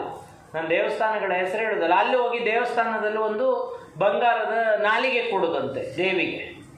ಮಾಡುವುದನ್ನು ಮಾಡೋದಿಲ್ಲ. ನೀವು ಮಾಡದಿದ್ರೆ ಯಾವ ದೇವರು ನಿಮ್ಮನ್ನು ಪ್ರೊಟೆಕ್ಟ್ ಮಾಡೋದಿಲ್ಲ. ಸ್ಪೀಚ್ ಥೆರಪಿ ಭಾಳ ಮುಖ್ಯ. ಇಂಥ ಮಕ್ಕಳಿಗೆ ಸ್ಪೀಚ್ ಥೆರಪಿ ಬೇಕು. ನೀವು ಹೋಗಿ ನೋಡಿ, ಉತ್ತರ ಕನ್ನಡದಲ್ಲಿ ಇದ್ದು ನೋಡಿ, ಅರ್ಥ ಆಯ್ತಾ? ಇಲ್ಲ ಚಿಕ್ಕಮಗಳೂರು ಜಿಲ್ಲೆಯಲ್ಲಿದ್ದು ನೋಡಿ, ಮಡಿಕೇರಿಯಲ್ಲಿ ನೋಡಿ, ಅಲ್ಲಿ ಸ್ಪೀಚ್ ಥೆರಪಿಸ್ಟ್ ಇಲ್ಲ. ಇಲ್ಲಿ ಡಾಕ್ಟ್ರ್ ಹೇಳ್ತಾರೆ ಸ್ಪೀಚ್ ಥೆರಪಿಸ್ಟಿಗೆ ಹೋಗಿ ಅಂದರೆ ನಾವು ಹೋಗೋದಿಲ್ಲ. ಅಯ್ಯೋ ಅಲ್ಲಿವರೆಗೆ ಅದ್ರ ಬದಲು ಎಂತಾದರೂ ಸಿರಪ್ ಇದ್ರೆ ಕೊಡಿ, ಎಷ್ಟು ದುಡ್ಡಾದರೂ ಆಗ್ತದೆ. ನನ್ನ ಗಂಡ ಈಗ ಗಲ್ಫ್ನಲ್ಲಿದ್ದಾನೆ. ಸಿರಪ್ನಿಂದ ನಿಮ್ಮ ಆರೋಗ್ಯ ಬರುವುದಾಗಿದ್ದರೆ ಇವೆಲ್ಲ ಪರಿಸ್ಥಿತಿಯ. ಇದಕ್ಕೆ ಚಿಕಿತ್ಸೆ ಏನು? Speech therapy. ನಿಮ್ಮ ಮಗು ಮಾತಾಡ್ತಾ ಇಲ್ಲ, ಅರ್ಲಿಯರ್ ದ ಬೆಟರ್. ಕೆಲವರಿಗೆ ಏನು ಗೊತ್ತಾ, ಮಾತಾಡ್ತಾ ಇಲ್ಲ ಅಂದರೆ ಈ ಅತ್ತೆ ಅದು ಒಂದು ಭಾರಿ ಇದು. ಅಯ್ಯೋ ಅವನ ಮಗು ಆಡ್ತಾತೆ ರುಜಿ, ಅರೆ ಅಮ್ಮಲ ಒಂತೆ ಡಲ್ ಅಂಚೆ ಮುಗೀತು. ಅದಕ್ಕೆ ಹೆದರಿ ಇವಳು ತಾಯಿ ಅದು ಅಲ್ಲಿ ಕರ್ಕೊಂಡು ಹೋಗೋದಿಲ್ಲ, ಸ್ಪೀಚ್ ಥೆರಪಿಗೆ ಹೋಗೋದಿಲ್ಲ. ಇಂಥ ತಪ್ಪುಗಳನ್ನು ಮಾಡಬೇಡಿ. ಈ ಮಕ್ಕಳಿಗೆ ಈ ಮಾತು ಸ್ಲೋ ಆಗಿದೆ, ಮತ್ತು ಈ ಥರದ ಒಂದು ಇದನ್ನು ನಾವು ಆಟಿಸಮ್ ಅನ್ನೋದು ಒಂದು ಬೆಳವಣಿಗೆಯ ಸಮಸ್ಯೆ, ಡೆವಲಪ್ಮೆಂಟಲ್ ಡಿಸಾರ್ಡರ್ ಅಂತ ಕರಿತೇವೆ. ಇದು ಯಾಕೆ ಬರುತ್ತೆ ಅಂತ ಇವತ್ತಿನವರೆಗೂ ಗೊತ್ತಿಲ್ಲ. ಆದರೆ ಇದರ ಬಗ್ಗೆ ನಾನು ಮಾಹಿತಿ ಯಾಕೆ ಕೊಡ್ತಾ ಇದ್ದೇನೆ ಅಂದರೆ, ನಮ್ಮ ಸಮುದಾಯದಲ್ಲಿ ಬಹಳ ಮಕ್ಕಳಿಗಿರುತ್ತೆ. ಸುಮಾರು 250 ಬರ್ತ್ಗೆ ಒಂದು ಮಗು ಈ ಥರ ಹೌದು, 250 ಬರ್ತ್ಗೆ ಒಂದು ಮಗು ಈ ಥರ ಹುಟ್ಟುತ್ತೆ ಅಂತ ಹೇಳ್ತಾರೆ. ನಮಗೆ ಮಾಹಿತಿ ಇಲ್ಲ. ಇಷ್ಟು ಹತ್ತಿರದಲ್ಲಿ ಮಣಿಪಾಲ ಇದೆ, ನಾವು ಚಿಕಿತ್ಸೆಗೆ ಕರ್ಕೊಂಡು ಹೋಗಲ್ಲ. ಸೊ ಇದರ ಬಗ್ಗೆ ಯೋಚನೆ ಮಾಡಿ. ಇನ್ನು ನೆಕ್ಸ್ಟು ಶಾಲೆಯಲ್ಲಿ ಓದುತ್ತಾ ಇರುವಂಥ ಮಗು, ಫಸ್ಟ್ ಸ್ಟ್ಯಾಂಡರ್ಡ್. ಇಲ್ಲಿ ನಾವು ಒಂದು ಗಮನ ಇದು ಮಾಡಬೇಕು. ಶಾಲೆಯಲ್ಲಿ ಸ್ಪೆಲ್ಲಿಂಗ್ ಬರೀಲಿಕ್ಕೆ ಹೇಳ್ತಾರೆ. ಮಗು ಕಂಟ್ರಿ CUONTRY, ಕರ್ನಾಟಕ ಕ ಆದ ಕೂಡಲೇ ಅರ್ಕ ಒತ್ತು ಕೊಟ್ಟು ನಾಟಕ ಬರೀತು. ನಾಲೆಡ್ಜ್ KONWELDGE, ಸ್ಪೆಲ್ಲಿಂಗ್ಸ್ ಆಚೆ ಈಚೆ ಆಗುತ್ತೆ. ಏನಿದು 1 × 3 ಕೇಳಿ, ಕಾನ್ಫಿಡೆಂಟ್ ಆಗಿ ಮಗು ಹೇಳುತ್ತೆ 4 ಅಂತ. ಯಾಕೆ? ಅದಕ್ಕೆ ಇಂಟುಗೂ ಪ್ಲಸ್ಗೂ ಡಿಫ್ರೆನ್ಸ್ ಗೊತ್ತಾಗ್ತಾ ಇಲ್ಲ. ನೀವೆಲ್ಲರೂ ತಾಯಿ ತಂದೆಯರು ಅಂತ ಅಂದುಕೊಂಡವರು ನೋಡಬೇಕಾದಂಥ ಒಂದು ಸಿನಿಮಾ ಇದೆ, ತಾರೆ ಜಮೀನ್ ಪರ್ ಅಂತ. ಯಾರಾದರೂ ನೋಡಿದ್ದೀರಾ ಇಲ್ಲಿ? ಯಾರೂ ನೋಡಿಲ್ಲ. ಕೆಲವು ಯುವಕರು ನೋಡಿದ್ದಾರೆ. ಇದು ಶಾಲೆಯಲ್ಲಿ ತಂದು ಹಾಕಿ, ಹಿಂದಿಯಲ್ಲಿದೆ, ಬಟ್ ಯಾರಾದರೂ ಅದು ಎಕ್ಸ್ಪ್ಲೈನ್ ಮಾಡ್ಬೋದು. ಪ್ರತಿ ತಾಯಿ ತಂದೆ ನೋಡಬೇಕಾದಂಥ ಒಂದು ಸಿನಿಮಾ. ಇದೇ ಹಾಲ್ನಲ್ಲಿ ಒಂದು ದಿನ ಹಾಕಿ ಒಂದು ಮಗುವನ್ನು ಬೆಳೆಸಬೇಕಾದ್ರೆ ಎಷ್ಟು ಈ ಲರ್ನಿಂಗ್ ಡಿಸಬಿಲಿಟಿ ಅಂತ ಹೇಳ್ತಾರೆ ಇದಕ್ಕೆ. ಕೆಲವು ಮಕ್ಕಳು ಕಲಿಕೆಯಲ್ಲಿ ಹಿಂದೆ, ಬಹಳ ವಿಚಿತ್ರವಾಗಿರುತ್ತಿದೆ. ಏನು ಬೇಕಿದ್ರೂ ಓದ್ತಾನವ, ಬರೆಯುವುದಿಲ್ಲ. ಬರೆಯುವಾಗೆಲ್ಲ ಸ್ಪೆಲ್ಲಿಂಗ್ ತಪ್ಪು ತಪ್ಪು ತಪ್ಪು ತಪ್ಪು ಬರೀತಾರೆ. ಇನ್ನೊಂದು ಕ್ಯಾಟಗರಿ ಇದೆ, ಎಂತ ಬೇಕಿದ್ರೂ ಡಿಕ್ಟೇಷನ್ 10 ಔಟ್ ಆಫ್ 10, ಓರಲ್ಲಿ ಹೇಳುವುದಿಲ್ಲ. ಆಯ್ತಾ? ಯಾಕೆ? ನಾನೇ ನೋಡಿದ ಒಬ್ಬ ಹುಡುಗ, ಈಗ ಅವನು ಅಬುದಾಬಿಯಲ್ಲಿದ್ದಾನೆ. ಅವನು ಇದೇ ಥರ ಒಂದು ಗ್ರಾಮೀಣ ಪ್ರದೇಶದ ಶಾಲೆಯಲ್ಲಿ ಓದ್ತಾ ಇದ್ದ. ಆದರೆ ಅವನ ತಂದೆ ಬಹಳ ಬುದ್ಧಿವಂತರು, ಬಹಳ ಮಾನವೀಯವಾಗಿ ನನಗಂತೂ ಬಹಳ ಸಹಾಯ ಮಾಡಿದವರು, ಬಹಳ ಬುದ್ಧಿ ಇರುವಂಥ ಮನುಷ್ಯ. ಅವರು ಅಬ್ಸರ್ವ್ ಮಾಡಿದರು, ನನ್ನ ಮಗ ಶಾಲೆಯಲ್ಲಿ ಬಾಯೇ ತೆಗೆಯುವುದಿಲ್ಲ. ಇದು 7ನೇ ಕ್ಲಾಸ್ನಲ್ಲಿ. ಅವನಿಗೆ ಎಂತ ಗೊತ್ತುಂಟ, ಡಂಬ್ ಅಂತ ಹೊರಡಿದ್ರೆ ನೀವು, ಡಂಬ್ DUMB, ಅವ ಓದೋದು ಬಂಬ್ಡ್ ಅಂತ. ಕ್ಲಾಸಿನಲ್ಲಿ ಅವನಿಗೆ DB ಥರ ಕಾಣ್ತದೆ, ಅವನಿಗೆ ಓದುವಾಗ DB ಥರ ಕಾಣ್ತದೆ, BD ಥರ ಕಾಣ್ತದೆ. ನೋಡಿ, ಪ್ರಿಂಟಲ್ಲಿ D ಇದೆಯಲ್ಲ, ಹೀಗೆ D ಬರುತ್ತೆ, B ಇದೆಯಲ್ಲ, ಹೀಗೆ B ಬರುತ್ತೆ. ಅದು ಅವನಿಗೆ ಉಲ್ಟಾ ಕಾಣುತ್ತೆ. ಕ್ಲಾಸಿನಲ್ಲಿ ಎಲ್ಲ ಮಕ್ಕಳು ನಗಾಡ್ತಾರೆ. ಅವ ಕ್ಲಾಸಿನಲ್ಲಿ ಮಾತಾಡುವುದೇ ಬಿಟ್ಟ, ಓದುವುದೇ ಬಿಟ್ಟ. ನಿಮ್ಮ ಮಕ್ಕಳು ಅವರು ಬರೆಯುವಾಗ ತಪ್ಪು ಮಾಡಬಹುದು. ಇದು LKG ಫಸ್ಟ್ ಸ್ಟ್ಯಾಂಡರ್ಡಲ್ಲಿ ಹೆಂಗೆ ಗುರುತಿಡಿಬೋದು ಅಂದರೆ, ಬೇರೆ ಮಕ್ಕಳಿಗಿಂತ ಲೇಟಾಗಿ ಮಾತಾಡೋಕ್ಕೆ ಶುರು ಮಾಡ್ತಾರೆ. ಇಂಥ ಮಕ್ಕಳು ಮಾತಾಡ್ತಾರೆ, ಬಟ್ ಲೇಟಾಗಿ. ಮತ್ತು ಇವರಿಗೆ ಬಾಲ್ ಎಲ್ಲ ಹಿಡಿಲಿಕ್ಕಾಗಲ್ಲ, ಸರಿಯಾಗಿ ಕ್ಯಾಚ್ ಮಾಡೋಕ್ಕಾಗಲ್ಲ. ನರ್ಸರಿ ರೈಮ್ಸ್ ಹೇಳಿಕೊಟ್ರೆ ಆ ರೈಮ್ಸ್ ಹೇಳಲಿಕ್ಕೆ ಬರೋದಿಲ್ಲ. ಆಲ್ಫಾಬೆಟ್ಸು ಆಲ್ಫಾಬೆಟ್ಸ್ ಅಂದರೆ ಗೊತ್ತಾಯ್ತಲ್ಲ, ಇದೆಲ್ಲ ಕಲಿಯುವಾಗ ಸ್ವಲ್ಪ ಕಷ್ಟಪಡ್ತಾರೆ. ಕೆಲವರು ಬರೆಯುವುದಕ್ಕೆ ಕಷ್ಟಪಡ್ತಾರೆ, ಕೆಲವರು ಓದುವುದಕ್ಕೆ. ಅದನ್ನು ನೀವು ಅಬ್ಸರ್ವ್ ಮಾಡಬೇಕು. ವಾರಗಳನ್ನು ಹೇಳಲಿಕ್ಕೆ ಹೇಳಿ, ಸೋಮವಾರ, ಮಂಗಳವಾರ, ಬುಧವಾರ, ಗುರುವಾರ, ಶುಕ್ರವಾರ, ಶನಿವಾರ, ಇದು ಹೇಳಲಿಕ್ಕೆ ಕಷ್ಟಪಡ್ತಾರೆ. ಸುಲಭದ್ದು, ಆದರೆ ಅದು ಹೇಳುವಾಗ ಸ್ವಲ್ಪ ಕಷ್ಟಪಡ್ತಾರೆ. ಬೇರೆ ಫ್ರೆಂಡ್ಸ್ ಜೊತೆಗೆ ಮಾತಾಡ್ತಾ ಇರಲ್ಲ. ಸ್ಲೋಲಿ 1ನೇ ಕ್ಲಾಸು 2ನೇ ಕ್ಲಾಸು ಬರುವಾಗ ಅವರು ವರ್ಡ್ಸ್ ಎಲ್ಲ ಕನ್ಫ್ಯೂಸ್ ಮಾಡಿಕೊಡೋದು. ಲೆಫ್ಟ್, ಇಂಗ್ಲೀಷ್ನಲ್ಲಿ ಇದ್ರ ಬಗ್ಗೆ ಭಾಳಷ್ಟು ರಿಸರ್ಚ್ ಆಗಿದೆ, ಅದರಿಂದಾಗಿ ನಾನು ನಿಮ್ಗೆ ಇಂಗ್ಲೀಷ್ನಲ್ಲಿ ಸುಲಭವಾಗಿ ಹೇಳ್ಬೋದು. ಒಂದೇ ಥರದ ಅಕ್ಷರಗಳು. ಲೆಫ್ಟ್ ಅಂತಿದ್ರೆ ಅವ ಫೆಲ್ಟ್ ಅಂತ ಬರೀತಾನೆ. ಸ್ಕೂಲ್ ಸ್ಪೆಲ್ಲಿಂಗ್ ಅವ SKOOL ಅಂತ ಬರೀತಾನೆ. ಅರ್ಥ ಆಯ್ತಾ? ಅವನು ಹೇಗೆ ಗೊತ್ತಾ, ಟೀಚರ್ ಹೇಳ್ತಾರೆ ಸ್ಕೂಲ್ ಅಂತ ಹೇಳ್ತಾರಲ್ಲ, ಅವನು ಅದನ್ನು ಕ್ಯಾಚ್ ಮಾಡಿ ಸ್ಕೂಲಲ್ಲಿ ಕೂಲ್ KOOL, ಇಲ್ಲ SCOOL, ಆ SCH ಹಾಕಲ್ಲ. ಈ ಥರದ ಮಿಸ್ಟೇಕ್ಗಳನ್ನು ಮಾಡ್ತಾ ಇರ್ತಾರೆ. ಸೊ ಇಂಥ ಮಕ್ಕಳಿಗೆ ನಾವೇನು ಮಾಡ್ತೇವೆ ಅಂದರೆ, ಟೀಚರ್ನವರು ರೆಡ್ ಮಾರ್ಕ್ ಹಾಕ್ತಾರೆ. ಸ್ಕೂಲ್ ಅಂತ ಬರೆದ ಕೂಡಲೇ ರೆಡ್ ಮಾರ್ಕ್ ಕಟ್ ಮಾಡ್ತಾರೆ. 1ನೇ ಕ್ಲಾಸ್ 2ನೇ ಕ್ಲಾಸಲ್ಲಿ. ಈಗ ಯಾಕಂದರೆ ಮಾರ್ಕ್ಸ್ ಇಂಪಾರ್ಟೆಂಟ್ ಅಲ್ಲ. ಆದರೆ ಇದು ಈ ಮಕ್ಕಳ ಮನೋಸ್ಥೈರ್ಯದ ಮೇಲೆ ಸಾಕಷ್ಟು ಕೆಲಸ ಮಾಡುತ್ತೆ, ಸಮಸ್ಯೆಗಳನ್ನು ಉಂಟು ಮಾಡುತ್ತೆ. ಸೊ ಇದನ್ನು ನೀವು ನೆನಪಿಟ್ಕೊಳ್ತೀವಿ.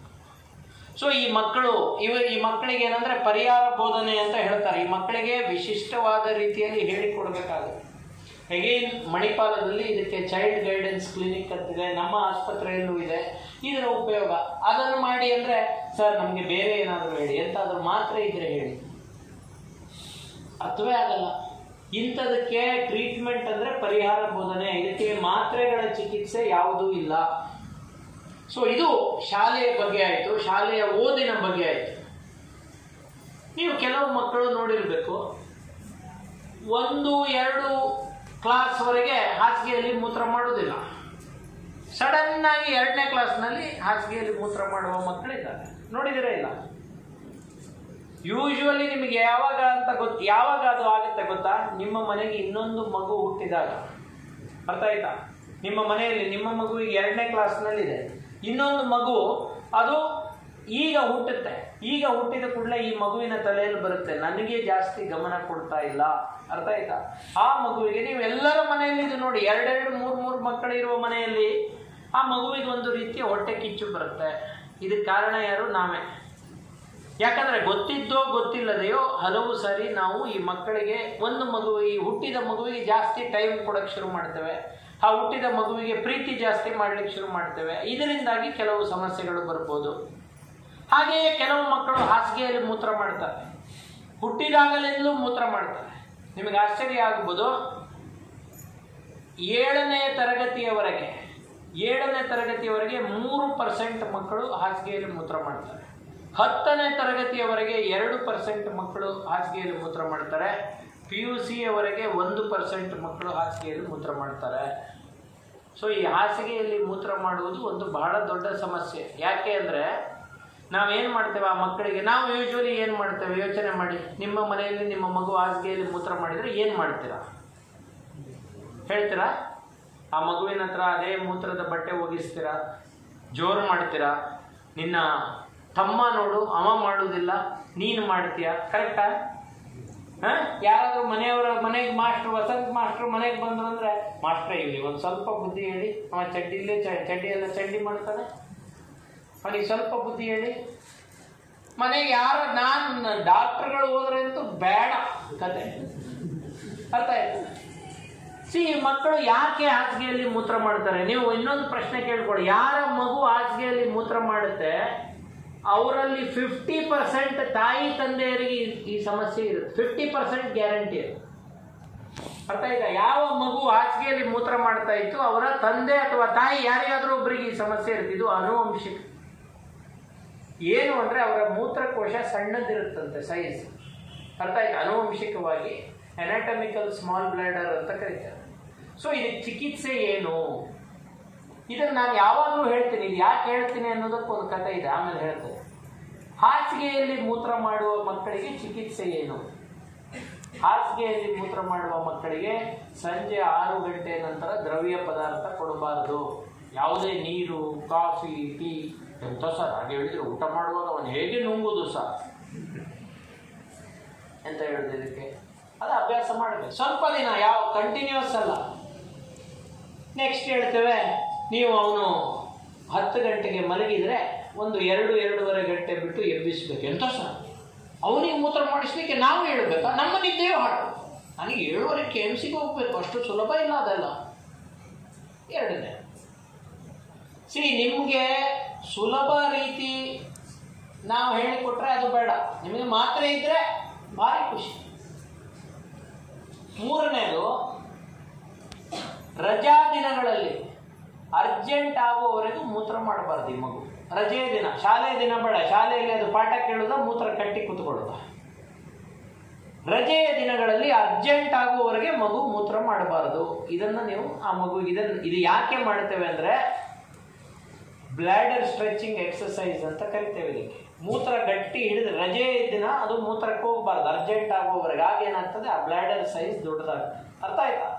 ಸೊ ನಿಮಗೆ ಮಗು ಹಾಸಿಗೆಯಲ್ಲಿ ಮೂತ್ರ ಮಾಡ್ತಾ ಇದ್ರೆ ಈ 3 ವಿಷಯಗಳನ್ನು ನೆನಪಿಟ್ಕೊಳ್ಳಿ. ಸಂಜೆ 6 ಗಂಟೆಯ ನಂತರ ದ್ರವ್ಯ ಪದಾರ್ಥಗಳು ಕೊಡಬಾರ್ದು.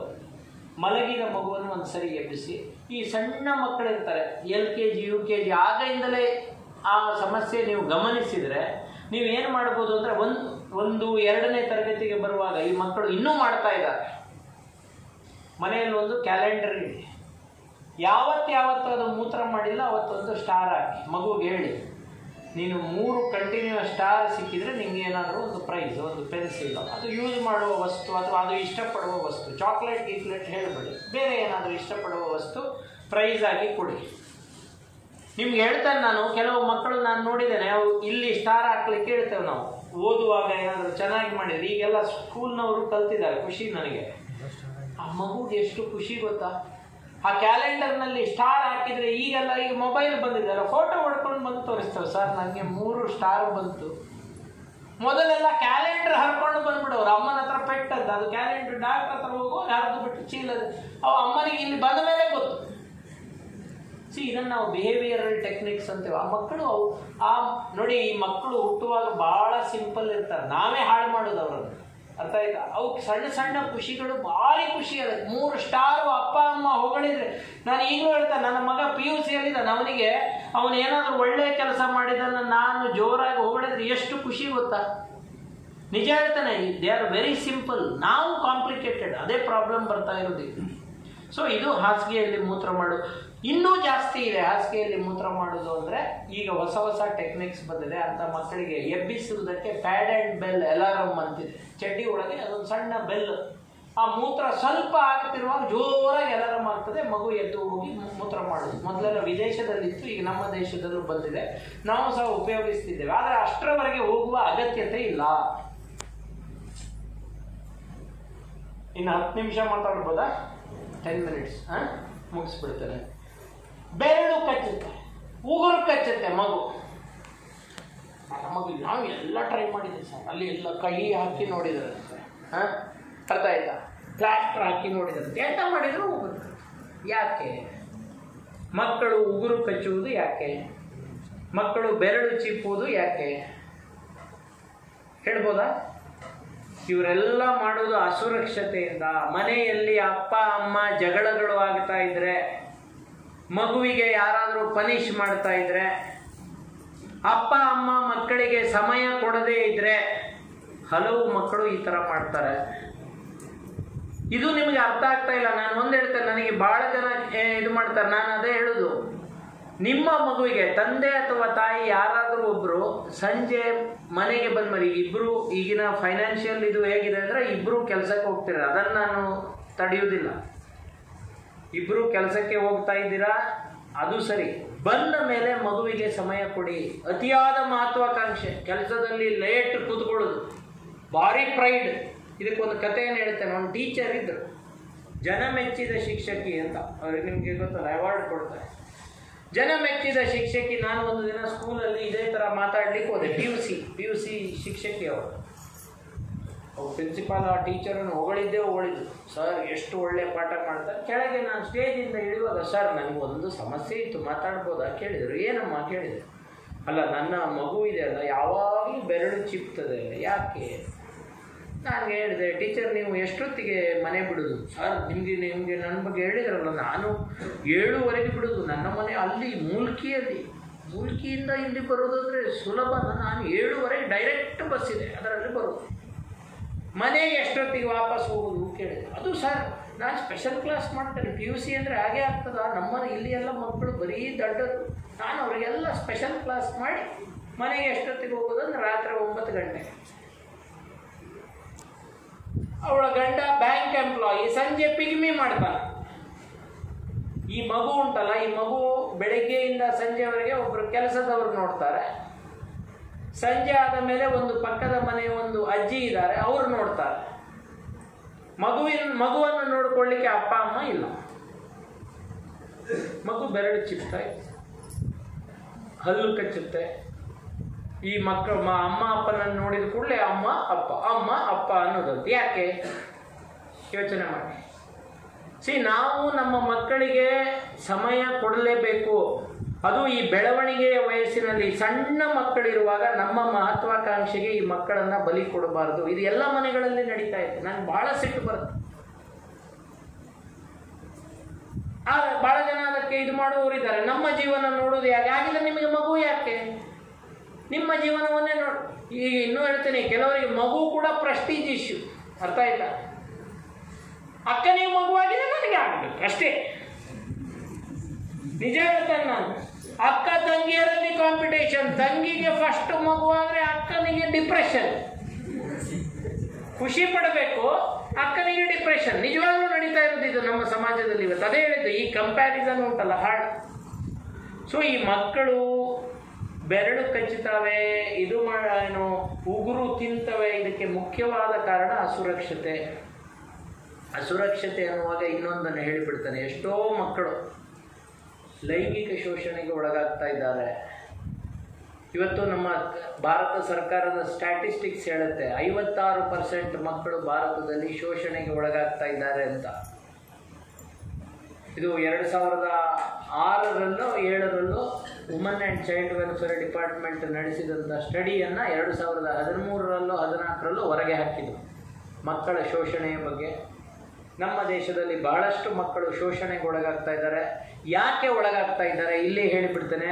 ನಿಮ್ಮ ಮಕ್ಕಳಿಗೆ ಗುಡ್ ಟಚ್ ಬ್ಯಾಡ್ ಟಚ್ ಬಗ್ಗೆ ಮಾಹಿತಿಯನ್ನು ನಾವು ಕೊಡಬೇಕು. ಏನು ಸಣ್ಣ ಮಕ್ಕಳಿಗೂ ಗೊತ್ತಿರಬೇಕು. ತಂದೆ ತಾಯಿ ಹೊರತುಪಡಿಸಿ ಬೇರೆ ಈವನ್ ಡಾಕ್ಟ್ರು ಕೂಡ ಮುಟ್ಲಿಕ್ಕಿಲ್ಲ. ಇಲ್ಲಿ ತೊಡೆಗಳ ನಡುವೆ ಮತ್ತು ಇಲ್ಲಿ ಯಾರೂ ಮುಟ್ಟಬಾರದು. ಯಾರಾದರೂ ಮುಟ್ಟಿದರೆ ಅದು ಬ್ಯಾಡ್ ಟಚ್. ಇದನ್ನು ನಮ್ಮ ಮಕ್ಕಳಿಗೆ ನಾವು ತಿಳಿಸಬೇಕು. ಅದನ್ನು ಚಂದ ಮಾಡಿ ಕೂತ್ಕೊಂಡು ಮಕ್ಕಳ ಹತ್ರ, ಮಕ್ಕಳು ಊಟ ಮಾಡಿದಾರ ಕೇಳಲಿಕ್ಕೆ ಪುರ್ಸೊತ್ತಿಲ್ಲದ ಅಪ್ಪ ಅಮ್ಮಂದಿರಿರುವಾಗ ಇದನ್ನೇ ಎಲ್ಲಿ ಹೇಳ್ತಾರಲ್ಲ. ಸೊ ಈ ಗುಡ್ ಟಚ್ ಬ್ಯಾಡ್ ಟಚ್ ಬಗ್ಗೆ ಮಾಹಿತಿಯನ್ನ ನಾವು ಸಮುದಾಯದಲ್ಲಿ ನಮ್ಮ ಮಕ್ಕಳಿಗೆ ಬಹಳ ಜನ ಕೇಳ್ತಾರೆ. ಯಾವಾಗ ಹೇಳಬೇಕು ಅಂತ ನಾನು ಹೇಳ್ತೇನೆ, 1, 2ನೇ ತರಗತಿಯಲ್ಲೇ ಹೇಳಲಿಕ್ಕೆ ಶುರು ಮಾಡಿ. ಮಕ್ಕಳ ಶೋಷಣೆ ಮಾಡುವವರು ಅಪರಿಚಿತರಲ್ಲ, ಎಷ್ಟೋ ಸರಿ ಪರಿಚಿತರು. ಪಕ್ಕದ ಮನೆಯವರು, ಮನೆಯಲ್ಲೇ ಮಾವ, ಚಿಕ್ಕಪ್ಪ, ಅದಕ್ಕೆ ಅಂತ ಎಲ್ಲರ ಮೇಲೆ ಡೌಟ್ ಮಾಡಬೇಡಿ ದಯವಿಟ್ಟು. ಆದರೆ ಇವೆಲ್ಲ ನಡೀತಾ ಇರುವಂಥ ವಿಚಾರಗಳು. ಈ ಅಸುರಕ್ಷತೆ ಈ ಮಕ್ಕಳಿಗೆ ಸಮಸ್ಯೆಯನ್ನು ಉಂಟು ಮಾಡುತ್ತೆ. ಅತಿ ಚಟುವಟಿಕೆ, ಕೂತ್ಕೊಳ್ಳೋದಿಲ್ಲ ಮಗು, ಗಡಿಬಿಡಿ, ಊಟ ಮಾಡುವಾಗ ಎಲ್ಲ ಬೀಳಿಸುತ್ತೆ. PT ಮಾಸ್ಟರ್ ಬಿಗಿಲ್ ಹೊಡೆಯೋ ಮುಂಚೆನೆ ಓಡಿ ಹೋಗ್ತಾರೆ. TV ಚಾನಲ್ ಪಟ ಪಟ ಪಟ ಪಟ ಚೇಂಜ್ ಮಾಡೋದು. ಶಾಲೆಯಲ್ಲಿ ಕ್ಲಾಸ್ನಲ್ಲಿ ಅವನೇ ಕ್ಲಾಸ್ ಕಂಟ್ರೋಲ್ ಮಾಡೋದು, ಟೀಚರ್ ಅಲ್ಲ. ಟೀಚರ್ ಬೋರ್ಡ್ ಹತ್ರ ತಿರುಗಿದ ಕೂಡಲೇ ಹೊಡೀತಾರೆ. ಇಂಥ ಮಕ್ಕಳಿಗೆ ನಾವು ಅತಿ ಚಟುವಟಿಕೆ ಇರುವ ಮಕ್ಕಳು ಅಂತ ಹೇಳ್ತೇವೆ. ಇಂಥ ಮಕ್ಕಳ ಬಗ್ಗೆ ಕೂಡ ನೀವು ತಿಳ್ಕೊಂಡಿರಬೇಕು. 100ರಲ್ಲಿ 1 ಮಗು ಈ ಥರ ಇರುತ್ತಂತೆ. ಈ ಮಗುವನ್ನು ಹೊಡೆದು ಬಡಿದು ಸರಿ ಮಾಡಲಿಕ್ಕೆ ಆಗಲ್ಲ. ಈ ಮಕ್ಕಳಿಗೆ ಕೆಲವೊಮ್ಮೆ ಅಟೆನ್ಷನ್ ಎನ್ಹಾನ್ಸಿಂಗ್ ಟೆಕ್ನಿಕ್ಸ್ ಅಂತಾರೆ. ನೀವು ಮಾಡಬೇಕಾಗಿರೋದೇನೆಂದರೆ, ನಿಮ್ಮ ಕುಟುಂಬ ವೈದ್ಯರು, ನಿಮ್ಮ ಪ್ರೈಮರಿ ಹೆಲ್ತ್ ಸೆಂಟರ್ ಡಾಕ್ಟರ್ ಹತ್ರ ಫಸ್ಟ್ ಹೋಗಿ ನೋಡಿ. ಕೆಲವೊಮ್ಮೆ ಕೆಲವು ಮಾತ್ರೆಗಳು ಆ ಮಕ್ಕಳು ತಿಂತಾ ಇದ್ರೆ, ಕೆಲವು ಕಾಯಿಲೆಗಳಿಗೆ, ಫಿಟ್ಸ್ ರೋಗಕ್ಕೆ ಕೊಡುವ ಮಾತ್ರೆ ಒಂದರಿಂದ ಅತಿ ಚಟುವಟಿಕೆ ಬರುತ್ತೆ ಅಂತ ಹೇಳ್ತಾರೆ. ಹಾಗೆಯೇ ಕೆಲವೊಂದು ಮಕ್ಕಳು ಕೆಲವು ಬೇರೆ ಬೇರೆ ಸಮಸ್ಯೆಗಳು. ಈಗ ಇನ್ನೊಂದು ಹೇಳ್ತೇನೆ, ನೀವು ಆವಾಗ ಮಾತಾಡುವಾಗ ಹೇಳಿದ್ರಿ ಮ್ಯಾಗಿ. ಒಂದು ಕಾಲದಲ್ಲಿ ಮ್ಯಾಗಿಯಲ್ಲಿ ಸೋಡಿಯಂ ಗ್ಲೂಟಮೇಟ್ ಅನ್ನುವಂಥ ಒಂದು ಪದಾರ್ಥ ಇತ್ತು. ಅದು ಜಾಸ್ತಿ ಇರುವಂಥ ಮಕ್ಕಳು ಅತಿ ಚಟುವಟಿಕೆ ಮಾಡ್ತಾರೆ. ಈವನ್ ಈಗಲೂ ಕೂಡ ಕೆಲವು ಈ ಫಾಸ್ಟ್ ಫುಡ್ ಜಾಸ್ತಿ ತಿಂತ ಇರುವ ಮಕ್ಕಳಲ್ಲಿ ಅತಿ ಚಟುವಟಿಕೆ ಜಾಸ್ತಿ ಅನ್ನುವುದರ ಬಗ್ಗೆ ಕೆಲವು ಇದು ಇದೆ. ಆದರೆ ಅದೆಲ್ಲ ಈಗ ಕಡಿಮೆ ಆಗ್ತಾ ಇದೆ. ಈ ಫಾಸ್ಟ್ ಫುಡ್ ಮಾಡುವವರು ಕೂಡ ತಂದೆ ತಾಯಿಗಳು ಇದನ್ನು ನೋಡ್ತಾರೆ ಅಂತ ಹೇಳಿ ಅದನ್ನೆಲ್ಲ ಹಾಕುವುದನ್ನು ನಿಲ್ಲಿಸಿದ್ದಾರೆ. ಇಲ್ಲದೆ ರುಚಿ ಜಾಸ್ತಿ ಮಾಡ್ಲಿಕ್ಕೆ ಹಾಕೋದು. ಇವೆಲ್ಲ ಅರ್ಥ ಆಯ್ತಾ, ಗೊತ್ತಾಯ್ತಾ? ಸೊ ಇದನ್ನು ನೀವು ತಿಳ್ಕೊಳ್ಬೇಕು. ಶಾಲೆಗೆ ಹೋಗುವುದಿಲ್ಲ ಅಂತ ಹೇಳುವ ಮಗು, ಶಾಲಾ ನಿರಾಕರಣೆ, ಶಾಲೆಗೆ ನಾನು ಹೋಗುವುದಿಲ್ಲ, ಇಂಥ ಮಕ್ಕಳು ಇವರಿಗೆ ಹೊಡೆದು ಬಡಿದು ಶಾಲೆಗೆ ಕಳಿಸ್ಲಿಕ್ಕಾಗಲ್ಲ. Graded exposure to school ಅಂತೇವೆ. ಶಾಲೆಗೆ ಯಾವುದಾದ್ರೂ ಮಗು ಹೋಗುವುದಿಲ್ಲ ಅಂದರೆ ಯಾಕೆ ಹೋಗುವುದಿಲ್ಲ ಅಂದರೆ, ಟೀಚರ್ ಪೆಟ್ಟು ಕೊಡುವ ಟೀಚರ್ ಇರ್ತಾರೆ, ಇನ್ಸಲ್ಟ್ ಮಾಡುವ ಟೀಚರ್. ಒಂದು ಮಗು ಕನ್ನಡದಲ್ಲಿ ಮಾರ್ಕ್ ಕಡಿಮೆ ತೆಗಿತಾ ಇತ್ತಂತ, 6ನೇ ಕ್ಲಾಸಿನ ಮಗು. ಕನ್ನಡ ಪಂಡಿತ ಅಂತ ಕರೆಯೋದು ಈ ಟೀಚರ್. ಎಲ್ಲಿ ನಮ್ಮ ಕನ್ನಡ ಪಂಡಿತರು ಎಲ್ಲಿ ಅಂತ. ಅದಕ್ಕೆ ಅದು ಶಾಲೆಗೆ ಹೋಗ್ಲಿಕ್ಕೆ ಕೇಳೋದಿಲ್ಲ ಮಗು. ನಿಜವಾಗ್ಲೂ ನಡೆದದ್ದು. ಸೊ ಟೀಚರ್ಸ್ ಎಷ್ಟು ಜನ ಇದ್ದೀರಿ ಇಲ್ಲಿ ಗೊತ್ತಿಲ್ಲ. ನಾನು ನಿಮ್ಗೆ ಒಂದು ಕಿವಿ ಮಾತು ಹೇಳ್ತೇನೆ. ಮಗು ತಪ್ಪು ಮಾಡಲಿ, ಒಳ್ಳೇದು ಮಾಡಲಿ. ಒಳ್ಳೇದು ಮಾಡಿದರೆ ಪ್ರೈಸ್ ಪಬ್ಲಿಕ್ಲಿ, ತಪ್ಪು ಮಾಡಿದರೆ scold privately. Price publicly, scold privately. ಯಾವುದೇ ಮಗು ತಪ್ಪು ಮಾಡಿದರೆ ಎಲ್ಲರ ಮುಂದೆ ಬೈಬೇಡಿ. ಅದರಲ್ಲಿ ಸ್ಟಾಫ್ ರೂಮಲ್ಲಿ ಕೂಡ ಬೈಬೇಡಿ. ಯಾಕಂದರೆ ಒಂದು ಟೀಚರ್ಗೆ ಬೈಯುವ ಅನಿಸಿದರೆ ಬೇರೆ ಟೀಚರ್ಗೆ ಅದೊಂದು ಅಂಟು ರೋಗ, ಅದನ್ನು ನೋಡಿ ಬೈಯುವ ಅಂತ. ಸೊ ಈ ಮಕ್ಕಳಿಗೆ ಬೈದು ಪ್ರಯೋಜನ ಇಲ್ಲ. ಸೊ ಶಾಲೆಗೆ ಹೋಗ್ತಾ ಇಲ್ಲ ಮಗು ಅಂದರೆ ಶಾಲೆಯ ಟಾಯ್ಲೆಟ್ ಕ್ಲೀನ್ ಇಲ್ಲ ಅಂತ ಕೆಲವು ಮಕ್ಕಳು ಹೋಗ್ಲಿಕ್ಕೆ ಕೇಳಲ್ಲ. ಕೆಲವು ಮಕ್ಕಳು ಬೇರೆ ಮಕ್ಕಳು ಹೊಡಿತಾರೆ ಅಂತ ಹೋಗ್ಲಿಕ್ಕೆ ಕೇಳಲ್ಲ. ಕೆಲವು ಮಕ್ಕಳು ಬಸ್ ಆಕ್ಸಿಡೆಂಟ್ ಆಗ್ತದೆ ಅಂತ ಹೆದರಿ ಹೋಗ್ಲಿಕ್ಕೆ, ಏನೂ ಆಗಿರಲ್ಲ ಆದರೆ ಅದಕ್ಕೊಂದು ಹೆದರಿಕೆ. ಸೊ ನಾನಾ ನಮೂನೆಯ ಕಾರಣಗಳಿಂದ ಮಕ್ಕಳು ಶಾಲೆಗೆ ಹೋಗ್ಲಿಕ್ಕೆ ಕೇಳೋದಿಲ್ಲ. ಲಾಸ್ಟ್, ಮೊಬೈಲ್ ಬಗ್ಗೆ ಮಾತಾಡಲೇಬೇಕು ಅಂತ. ಮೊಬೈಲ್ನಲ್ಲಿ ಒಳ್ಳೆಯದಿದೆ ನೋಡಿ. ನಾನು ಬೇರೆ ಬೇರೆ ಸ್ಕೂಲ್ಗಳಿಗೆ ಹೋಗುವಾಗ ನಾನು ಏನೇನು ವಿಷಯ ಮಾತಾಡಬೇಕು, ಕೆಲವು ಕಡೆ ಪವರ್ ಪಾಯಿಂಟ್ ಇರುತ್ತೆ, ಎಲ್ಲ ಗುರುತು ಹಾಕ್ಕೊಂಡಿದೆ ನೋಡಿ ಮೊಬೈಲಲ್ಲೇ. ನಾನು ಅದಕ್ಕೆ ನೀವು ಕೇಳಿದ್ ನೋಡ್ತಿರ್ಬೋದು, ನಾನು ಮೆಸೇಜ್ ನೋಡ್ತಾ ಇದ್ದದಲ್ಲ. ಅರ್ಥ ಆಯ್ತಾ? ಏನು ವಿಷಯಗಳು ಮಾತಾಡಬೇಕಂತ ವಿತ್ ಪಿಕ್ಚರ್ ಇದೆ ನನ್ನ ಹತ್ರ. ನಾನು ಆ ಪಿಕ್ಚರ್ ನೋಡಿದ ಕೂಡಲೇ ನನಗೆ ಏನು ಮಾತಾಡಬೇಕು ಗೊತ್ತಾಗ್ತದೆ. ಸೊ ನಾನು ಏನೇನೋ ಮಾತಾಡೋದಿಲ್ಲ. ಅರ್ಥ ಆಯ್ತಾ? ನನ್ನ ಜಾಬ್ ನೋಡಿ ಎಲ್ಲ ಇದೆ ಇದರಲ್ಲಿ. ನೆಕ್ಸ್ಟ್ ಪಾಯಿಂಟ್ ಯಾವುದನ್ನು ನೆನಪಿಸ್ಬೇಕು, ಯಾವ ಶಾಲೆಯಲ್ಲಿ ಯಾವುದು ಹೇಳಬೇಕು, ಎಲ್ಲವೂ ನನಗೆ ಗೊತ್ತುಂಟು. ಮೊಬೈಲ್ನಲ್ಲಿ ಭಾಳ ಒಳ್ಳೆಯದಿದೆ. ಅರ್ಥ ಆಯ್ತಾ? ನಮ್ಮ ಮಕ್ಕಳು ಕೂಡ ಭಾಳ ಕಲಿಯುವುದಕ್ಕೆ ಒಳ್ಳೆಯದಿದೆ, ಆದರೆ ಅಷ್ಟೇ ಕೆಟ್ಟದ್ದು ಇದೆ. ಅರ್ಥ ಆಯ್ತಾ? ಇವತ್ತು ಏನಾಗ್ತಾ ಇದೆ, ಮಗು ಗಲಾಟೆ ಮಾಡದೇ ಇರಲಿ ಅಂತ ಮೊಬೈಲ್ ಕೊಡುವ ತಾಯಂದಿರಿದ್ದಾರೆ. 1 ವರ್ಷದ ಮಗು ನೋಡಿ ಎಷ್ಟು ಚೆನ್ನಾಗಿ ಐಫೋನ್. ನಾನು ಏರ್ಪೋರ್ಟಲ್ಲಿ ನೋಡಿದ್ದು, ಆ ಮಗು 1 ವರ್ಷದ್ದು ಮಾಡ್ತಿದ್ದೆ. ಅದನ್ನು ಇನ್ನೊಬ್ಬ ಭೂಪ ತೆಗಿತಾ ಇದ್ದಾರೆ. ಅದನ್ನೊಂದು 10 ಕಡೆ ವೈರಲ್ ಮಾಡಿ ಬಿಡ್ತಾರೆ. ಇದು ನಿಜವಾಗ್ಲೂ ನಡೀತಾ ಇರೋದು. ಮನೆಗಳಲ್ಲಿ ಗಲಾಟೆ ಮಾಡ್ತಾ ಇದ್ರೆ ಮೊಬೈಲ್ ಕೊಡು, ಹಠ ಮಾಡಿದ್ರು ಅಷ್ಟೇ ಮೊಬೈಲ್ ಕೊಟ್ರೆ ಮಗು. ಇದು ಬೇಡ. ಸಣ್ಣ ಸಣ್ಣ ವಿಷಯಗಳಿಗೆ ನಾವು ಅದೇ ಹೇಳಿದಲ್ಲ, ನಾವೇ ಕಾರಣ ಇದಕ್ಕೆಲ್ಲ. ಮಕ್ಕಳು ಇಲ್ಲಿ ಸಣ್ಣ ಮಕ್ಕಳು ಕೆಲವರಿಗೆಲ್ಲ ಸಿಟ್ಟು ಬರ್ತದೆ. ನಾನು ಒಂದು ಶಾಲೆಯಲ್ಲಿ ಇದ್ರ ಬಗ್ಗೆ ಮಾತಾಡಿದರೆ ಮನೆಗೆ ಬರುವಾಗ ನನಗೊಂದು message, you are the most regressive person on earth. ಆ ಹುಡುಗನ ಹೆಸರು ಹಾಕಿ, ನೀನು ಅಂದರೆ ನೀನು ಆದಿಮಾನವ ಅಂತ. ನನಗೆ ಅರ್ಥ ಆಯ್ತಾ? ಇಂಗ್ಲೀಷ್ ಅರ್ಥ ಅದು. ನೀನು ಆದಿಮಾನವ, ನೀನು ನಮ್ಮ ತಂದೆ ತಾಯಂದಿರಿಗೆ ಈ ಥರದ್ದೆಲ್ಲ ಹೇಳಿ ಅವರ ಬುದ್ಧಿ ಹಾಳು ಮಾಡ್ತೀಯ ಅಂತ ಎಂತ ಹೇಳೋದು. ಮಕ್ಕಳಿಗೆ ಸಿಟ್ಟು ಬರುತ್ತೆ. ಬಟ್ ನಾನು ಹೇಳ್ತೇನೆ, ಮಕ್ಕಳಾಗಲಿ ದೊಡ್ಡವರಾಗಲಿ, ವಿದೇಶಗಳಲ್ಲಿ ಅಮೇರಿಕನ್ ಸೈಕಲಾಜಿಕಲ್ ಅಸೋಸಿಯೇಷನ್ ಈಗಾಗಲೇ ಒಂದು ಇದನ್ನು ಹೇಳಿದೆ. ಏನು ಗೊತ್ತಾ? ಗ್ಯಾಡ್ಗೆಟ್ ಟೈಮ್ ಅಂತ. ದಿನಕ್ಕೆ 1 ಗಂಟೆಗಿಂತ ಹೆಚ್ಚು ಗ್ಯಾಡ್ಗೆಟ್ಸ್ಗಳನ್ನು ಉಪಯೋಗಿಸಬಾರದು ಅಂತ. ಈ ಬಗ್ಗೆ ಚರ್ಚೆ ನಡಿಬೇಕು. ಸೊ 1 ಗಂಟೆಗಿಂತ ಹೆಚ್ಚು ಮೊಬೈಲನ್ನು ಮಾತಾಡೋದಿರ್ಬೋದು, ನೋಡೋದಿರ್ಬೋದು, ಟಿ ವಿ ನೋಡೋದಿರ್ಬೋದು, ವಿಡಿಯೋ ಗೇಮ್ ಆಡೋದಿರ್ಬೋದು, ಇವನ್ನ ಡಿಸ್ಕರೇಜ್ ಮಾಡಿ. ಸೊ ಮೊಬೈಲ್ ಬಗ್ಗೆ ಜಾಗರೂಕತೆಯಿಂದಿರಿ. ಮನೆಗೆ ಹೋಗುವಾಗ ಏನೇನು ಮೆಸೇಜು? ಒಂದು, ಊಟ ಹೆಚ್ಚು ಹಸಿರು ತರಕಾರಿ, ಹಣ್ಣು ಇದನ್ನು ಜಾಸ್ತಿ ಕೊಡಿ. ಕರೆದ ಪದಾರ್ಥಗಳನ್ನು ಕಡಿಮೆ ಮಾಡಿ. ಮಕ್ಕಳಿಗೆ ಬೇಕಾದಂಥ ವ್ಯಾಕ್ಸಿನ್ಗಳನ್ನು ಕರೆಕ್ಟ್ ಟೈಮಿಗೆ ಕೊಡಿ. ಕಂಪ್ಯಾರಿಸನ್ ಮಾಡಬೇಡಿ. ಒಂದು ಮಗುವನ್ನು ಇನ್ನೊಂದು ಮಗುವಿನೊಟ್ಟಿಗೆ ಕಂಪೇರ್ ಮಾಡಬೇಡಿ. ಕ್ರಿಟಿಸೈಸ್ ಮಾಡಬೇಡಿ. ಮಗುವಿನ ತಪ್ಪನ್ನು ಪದೇ ಪದೇ ಹೇಳಬೇಡಿ. ನೀವು ಒಳ್ಳೆಯ roll ಮಾಡೆಲ್ಗಳಾಗಿ ಟೀಚರ್ಗಳಿಗೆ price publicly, scold privately. Your presence is the best present ಅಂತ ಲಿಟಲ್ ರಾಕ್ ಶಾಲೆಯ ಪ್ರಿನ್ಸಿಪಾಲ್ ಆಗಿದ್ದ ನೈನನ್ನವರು ಒಂದು ಕಡೆ ಹೇಳಿದ್ದು, ನಂಗೆ ತುಂಬ ಇಷ್ಟ ಆಯಿತು. Your presence is the best present. ನಿಮ್ಮ ಮಗು ಒಂದು ಭರತನಾಟ್ಯ ಮಾಡ್ತದೆ ಶಾಲೆಯಲ್ಲಿ. ನನ್ನ ಮಗ ಒಂದು ಡ್ಯಾನ್ಸ್ ಪ್ರೋಗ್ರಾಮ್ನಲ್ಲಿದ್ದ. ಅವ ಡ್ಯಾನ್ಸಿಗೆ ಬಂದು ಸ್ಟೇಜ್ ಮೇಲೆ ನಿಂತಾಗ ಫಸ್ಟ್ ನೋಡಿದ್ದು ನನ್ನ ಅಪ್ಪ ಬೆಪ್ಪ ಎಲ್ಲಿದ್ದಾನೆ ಅಂತ. ಅರ್ಥ ಆಯ್ತು? ಹೀಗೆ ಹೀಗೆ ಹೀಗೆ ನೋಡ್ತಾರೆ. ನಿಮ್ಮ ಮಗುವಿಗೆ ಖುಷಿ ಆಗಬೇಕಾದ್ರೆ ನೀವು ಆ ಕಾರ್ಯಕ್ರಮದಲ್ಲಿ ಇರಬೇಕು. Your presence is the best present. ಬಹಳ ಜನ ಕೇಳ್ತಾರೆ, ಮಕ್ಕಳು ಎಷ್ಟೊತ್ತು ಓದಬೇಕು, ಎಷ್ಟೊತ್ತು ಆಟ ಆಡಬೇಕು. ನಾನು ಹೇಳ್ತೇನೆ ನಿಮ್ಗೆ 1 hour ಫಾರ್ಮುಲಾ ಅಂತ ಹೇಳೋದು. 1 ಗಂಟೆ ಓದಲಿ, ಡೈಲಿ ಓದಬೇಕು 1 ಗಂಟೆ. 1 ಗಂಟೆ ಆ ಮಗು ಓದುವಾಗ ನೀವು ಟಿ ವಿ ಹಾಕಬೇಡಿ. ನಿಮ್ಮದು ತಪ್ಪಿದೆ. ಎಷ್ಟೋ ಮನೆಗಳಲ್ಲಿ 8 ಗಂಟೆಗೆ ಮುಕ್ತ, 9 ಗಂಟೆ ಗಾಳಿಪಟ, 10 ಗಂಟೆಗೆ ಧೂಳಿಪಟ. ಇದು ಬೇಡ. ಮಗು 1 ಗಂಟೆ ಓದಲಿ, 1 ಗಂಟೆ ಆಟ ಆಡಲಿ, 1 ಗಂಟೆ ಟಿ ವಿ ನೋಡಲಿ. ದೈಹಿಕ ಆಟಗಳನ್ನು ಎನ್ಕರೇಜ್ ಮಾಡಿ. ಫಿಸಿಕಲ್ ಆ್ಯಕ್ಟಿವಿಟಿ ಭಾಳ ಇಂಪಾರ್ಟೆಂಟ್. ಸೈಕ್ಲಿಂಗ್ ಮಾಡಲಿ, ಮಗು ಹೊರಗಡೆ ಹೋಗಿ ಆಟ ಆಡಲಿ. ಇವತ್ತು ನೀವೆಲ್ಲ ಇದ್ದಾಗ ಕ್ರಿಕೆಟ್ ಟೀಮ್ ಹೇಗಿತ್ತು, ಈಗ ಒಂದು ಕ್ರಿಕೆಟ್ ಟೀಮ್ ನಿಮ್ಮ ಈ 5ನೇ ಕ್ಲಾಸ್ ಒಳಗಿನ ಮಕ್ಕಳದ್ದು ಒಂದು ಕ್ರಿಕೆಟ್ ಟೀಮ್ ಮಾಡಿ ತೋರಿಸಿ, ನಾನು ನಿಮಗೆ ಪ್ರೈಸ್ ಕೊಡ್ತೇನೆ. ಈಗ ಟ್ರಾಫಿ ಮಾಡಿದರೆ ಅದಕ್ಕೆ ಮಾಡಬೇಕು. 11 ಮೆಂಬರ್ ಇರುವ ಟೀಮ್ ಇದ್ದರೆ ಅದಕ್ಕೊಂದು ಟ್ರಾಫಿ ಕೊಡ್ತೇವೆ. ಬರುವುದಿಲ್ಲ ಮಕ್ಕಳು, ಅಪ್ಪ ಅಮ್ಮ ಬಿಡುವುದಿಲ್ಲ. ದೈಹಿಕ ಆ್ಯಕ್ಟಿವಿಟೀಸ್ ತುಂಬ ಇಂಪಾರ್ಟೆಂಟು. ಟಿ ವಿ, ಮೊಬೈಲು ಇದಕ್ಕೆ ಕಡಿವಾಣ ಹಾಕಿ.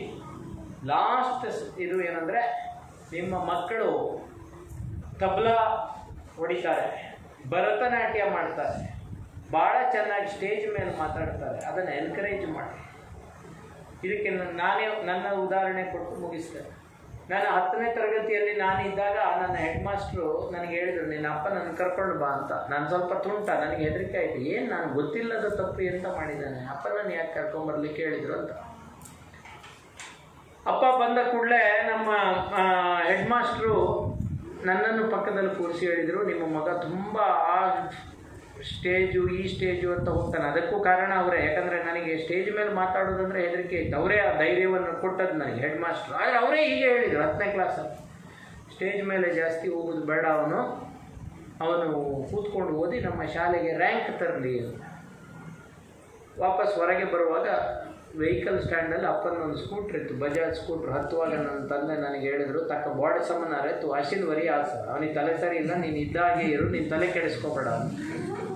ನಾನು ರ್ಯಾಂಕ್ ಬರಲಿಲ್ಲ. ಆದರೆ ನನಗೆ ನನ್ನ ತಂದೆ ಭಾಳ ಎನ್ಕರೇಜ್ ಮಾಡಿದರು ಸ್ಟೇಜ್ ಮೇಲೆ. ಇವತ್ತು ನೀವು ಯಾರು ನನ್ನನ್ನು ಮಾನಸಿಕ ತಜ್ಞ ಅಂತ ನನ್ನನ್ನು ಕರೆಸಿದ್ದಲ್ಲ, ಚೆನ್ನಾಗಿ ಮಾತಾಡ್ತಾರೆ. ಅರ್ಥ ಆಯ್ತಾ? ಸೊ ಇದಕ್ಕೆ ಕಾರಣ ಯಾರು? ನನ್ನ ತಂದೆ, ನನ್ನ ಅಜ್ಜಿ. ನನ್ನ ಅಜ್ಜಿ 4ನೇ ಕ್ಲಾಸಿನಲ್ಲಿ ನಾನು ಈ ಪುಣ್ಯಕೋಟಿ ಡ್ರಾಮಾ ಮಾಡಿದ್ದು. ನನಗೆ 101 ಡಿಗ್ರಿ ಜ್ವರ ಅವತ್ತು. ಅಮ್ಮ ಹೇಳಿದ್ರು ನೀನು ಹೋಗೋದು ಬೇಡ ಇವತ್ತು ಅಂತ. ನನ್ನ ಅಜ್ಜಿ ಹೇಳಿದ್ರು ಅವ ಹೋಗೇ ಹೋಗ್ತಾನೆ, ಅವ ಅಷ್ಟು ಪ್ರಾಕ್ಟೀಸ್ ಮಾಡಿದ್ದಾನೆ, ಮುಖವಾಡ ಎಲ್ಲ ಅವನೇ ಮಾಡಿರೋದು, ಹುಲಿದು ಹಸು ಇದು ಎಲ್ಲ ಮುಖವಾಡ ಅವನು ಮಾಡಿರೋದು, ಅವನು ಹೋಗಲೇಬೇಕು ಅಂತ. ಅಮ್ಮ ಕೊನೆಗೆ ಹೇಳಿದ್ರು ನೀವು ಅಜ್ಜಿ ಮೊಮ್ಮಗ ಏನು ಬೇಕೋ ಮಾಡ್ಕೊಂಡು ಸಾಯಿರಿ ಅಂತ. ಅಮ್ಮ ಬ್ಯಾಂಕಿಗೆ ಹೋದರು. ಅಜ್ಜಿ ನನಗೆ ಆಟೋ ಮಾಡಿ, ಆಗಿನ ಕಾಲದಲ್ಲಿ ಆಟೋ ಮಾಡೋದು ನಮ್ಮ ಹಣಕಾಸಿನ ಇದಕ್ಕೆ ಅಷ್ಟು ಸುಲಭ ಅಲ್ಲ, ಆಟೋ ಮಾಡಿ ನನ್ನನ್ನು ಕರ್ಕೊಂಡು ಹೋಗಿ ನನ್ನ ಡ್ಯಾನ್ಸ್ ನೋಡಿ, ಆಗೆಲ್ಲ ಮೊಬೈಲ್ ಇಲ್ಲ, ಇಲ್ಲದಿದ್ರೆ ಹಾಕ್ತಾ ಇದ್ದೆ, ಅರ್ಥ ಆಯ್ತಾ, ಅದನ್ನು ಇದು ಮಾಡಿ ವಾಪಸ್ ಬಂದು ಮನೆಯಲ್ಲಿ ಆ ದಿನ ನನಗೆ ಪ್ರೈಸ್, ನಾನು ಅವತ್ತು ಹುಲಿ, ಪುಣ್ಯಕೋಟೆ ಇದರಲ್ಲಿ ಹುಲಿನ. ಇದನ್ನು ಯಾಕೆ ಹೇಳ್ತಾ ಇದ್ದೇನೆ ಅಂದರೆ, ನಿಮ್ಮ ಮಕ್ಕಳು ಯಾವುದರಲ್ಲಾದರೂ ಒಳ್ಳೇದಿದ್ರೆ ಅದನ್ನು ಎನ್ಕರೇಜ್ ಮಾಡಿ, ಅದರಿಂದ ಕೂಡ ಜೀವನ ನಡೆಸಲಿಕ್ಕೆ ಆಗ್ತದೆ, ಅರ್ಥ ಆಯ್ತು. ಅದು ಕೂಡ ಇಂಪಾರ್ಟೆಂಟು. ಬರೀ ಮಾರ್ಕ್ ಬೇಸ್ಡ್ ಶಿಕ್ಷಣ ಇದೆಯಲ್ಲ, ಇದರಿಂದ ಎಂಥದೂ ಸಿಗೋದಿಲ್ಲ. ಕೊಟ್ಟು ನನಗೆ ಭಾಳ ಖುಷಿ ಆಯಿತು. ನಿಜವಾಗ್ಲೂ ಅಂದ್ಕೊಂಡಿರಲಿಲ್ಲ ಇಷ್ಟು ಜನ ಬರ್ತೀರಾ, ಮತ್ತು ನಿಮ್ಮ ಪ್ರೀತಿ, ನಿಮ್ಮ ಈ ಶಾಲೆಯ ಈ ತರುಣರು ಏನು ಕೆಲಸ ಮಾಡ್ತಾ ಇದ್ದೀರಾ, ಖಂಡಿತವಾಗಿಯೂ ಒಳ್ಳೆಯ ಕೆಲಸ. ನಾನು ನಿಮ್ಮೊಂದಿಗೆ ಸೇರಿಕೊಳ್ತೇನೆ. ನಾನು ಖಂಡಿತವಾಗಿ ಈ ಒಂದು ಕೆಲಸವನ್ನು ಚೆನ್ನಾಗಿ ಮಾಡುವ ಅಂತ ಹೇಳಿ ನನ್ನ ಮಾತುಗಳನ್ನು ಮುಗಿಸ್ತೇನೆ. ಜೈ ಹಿಂದ್.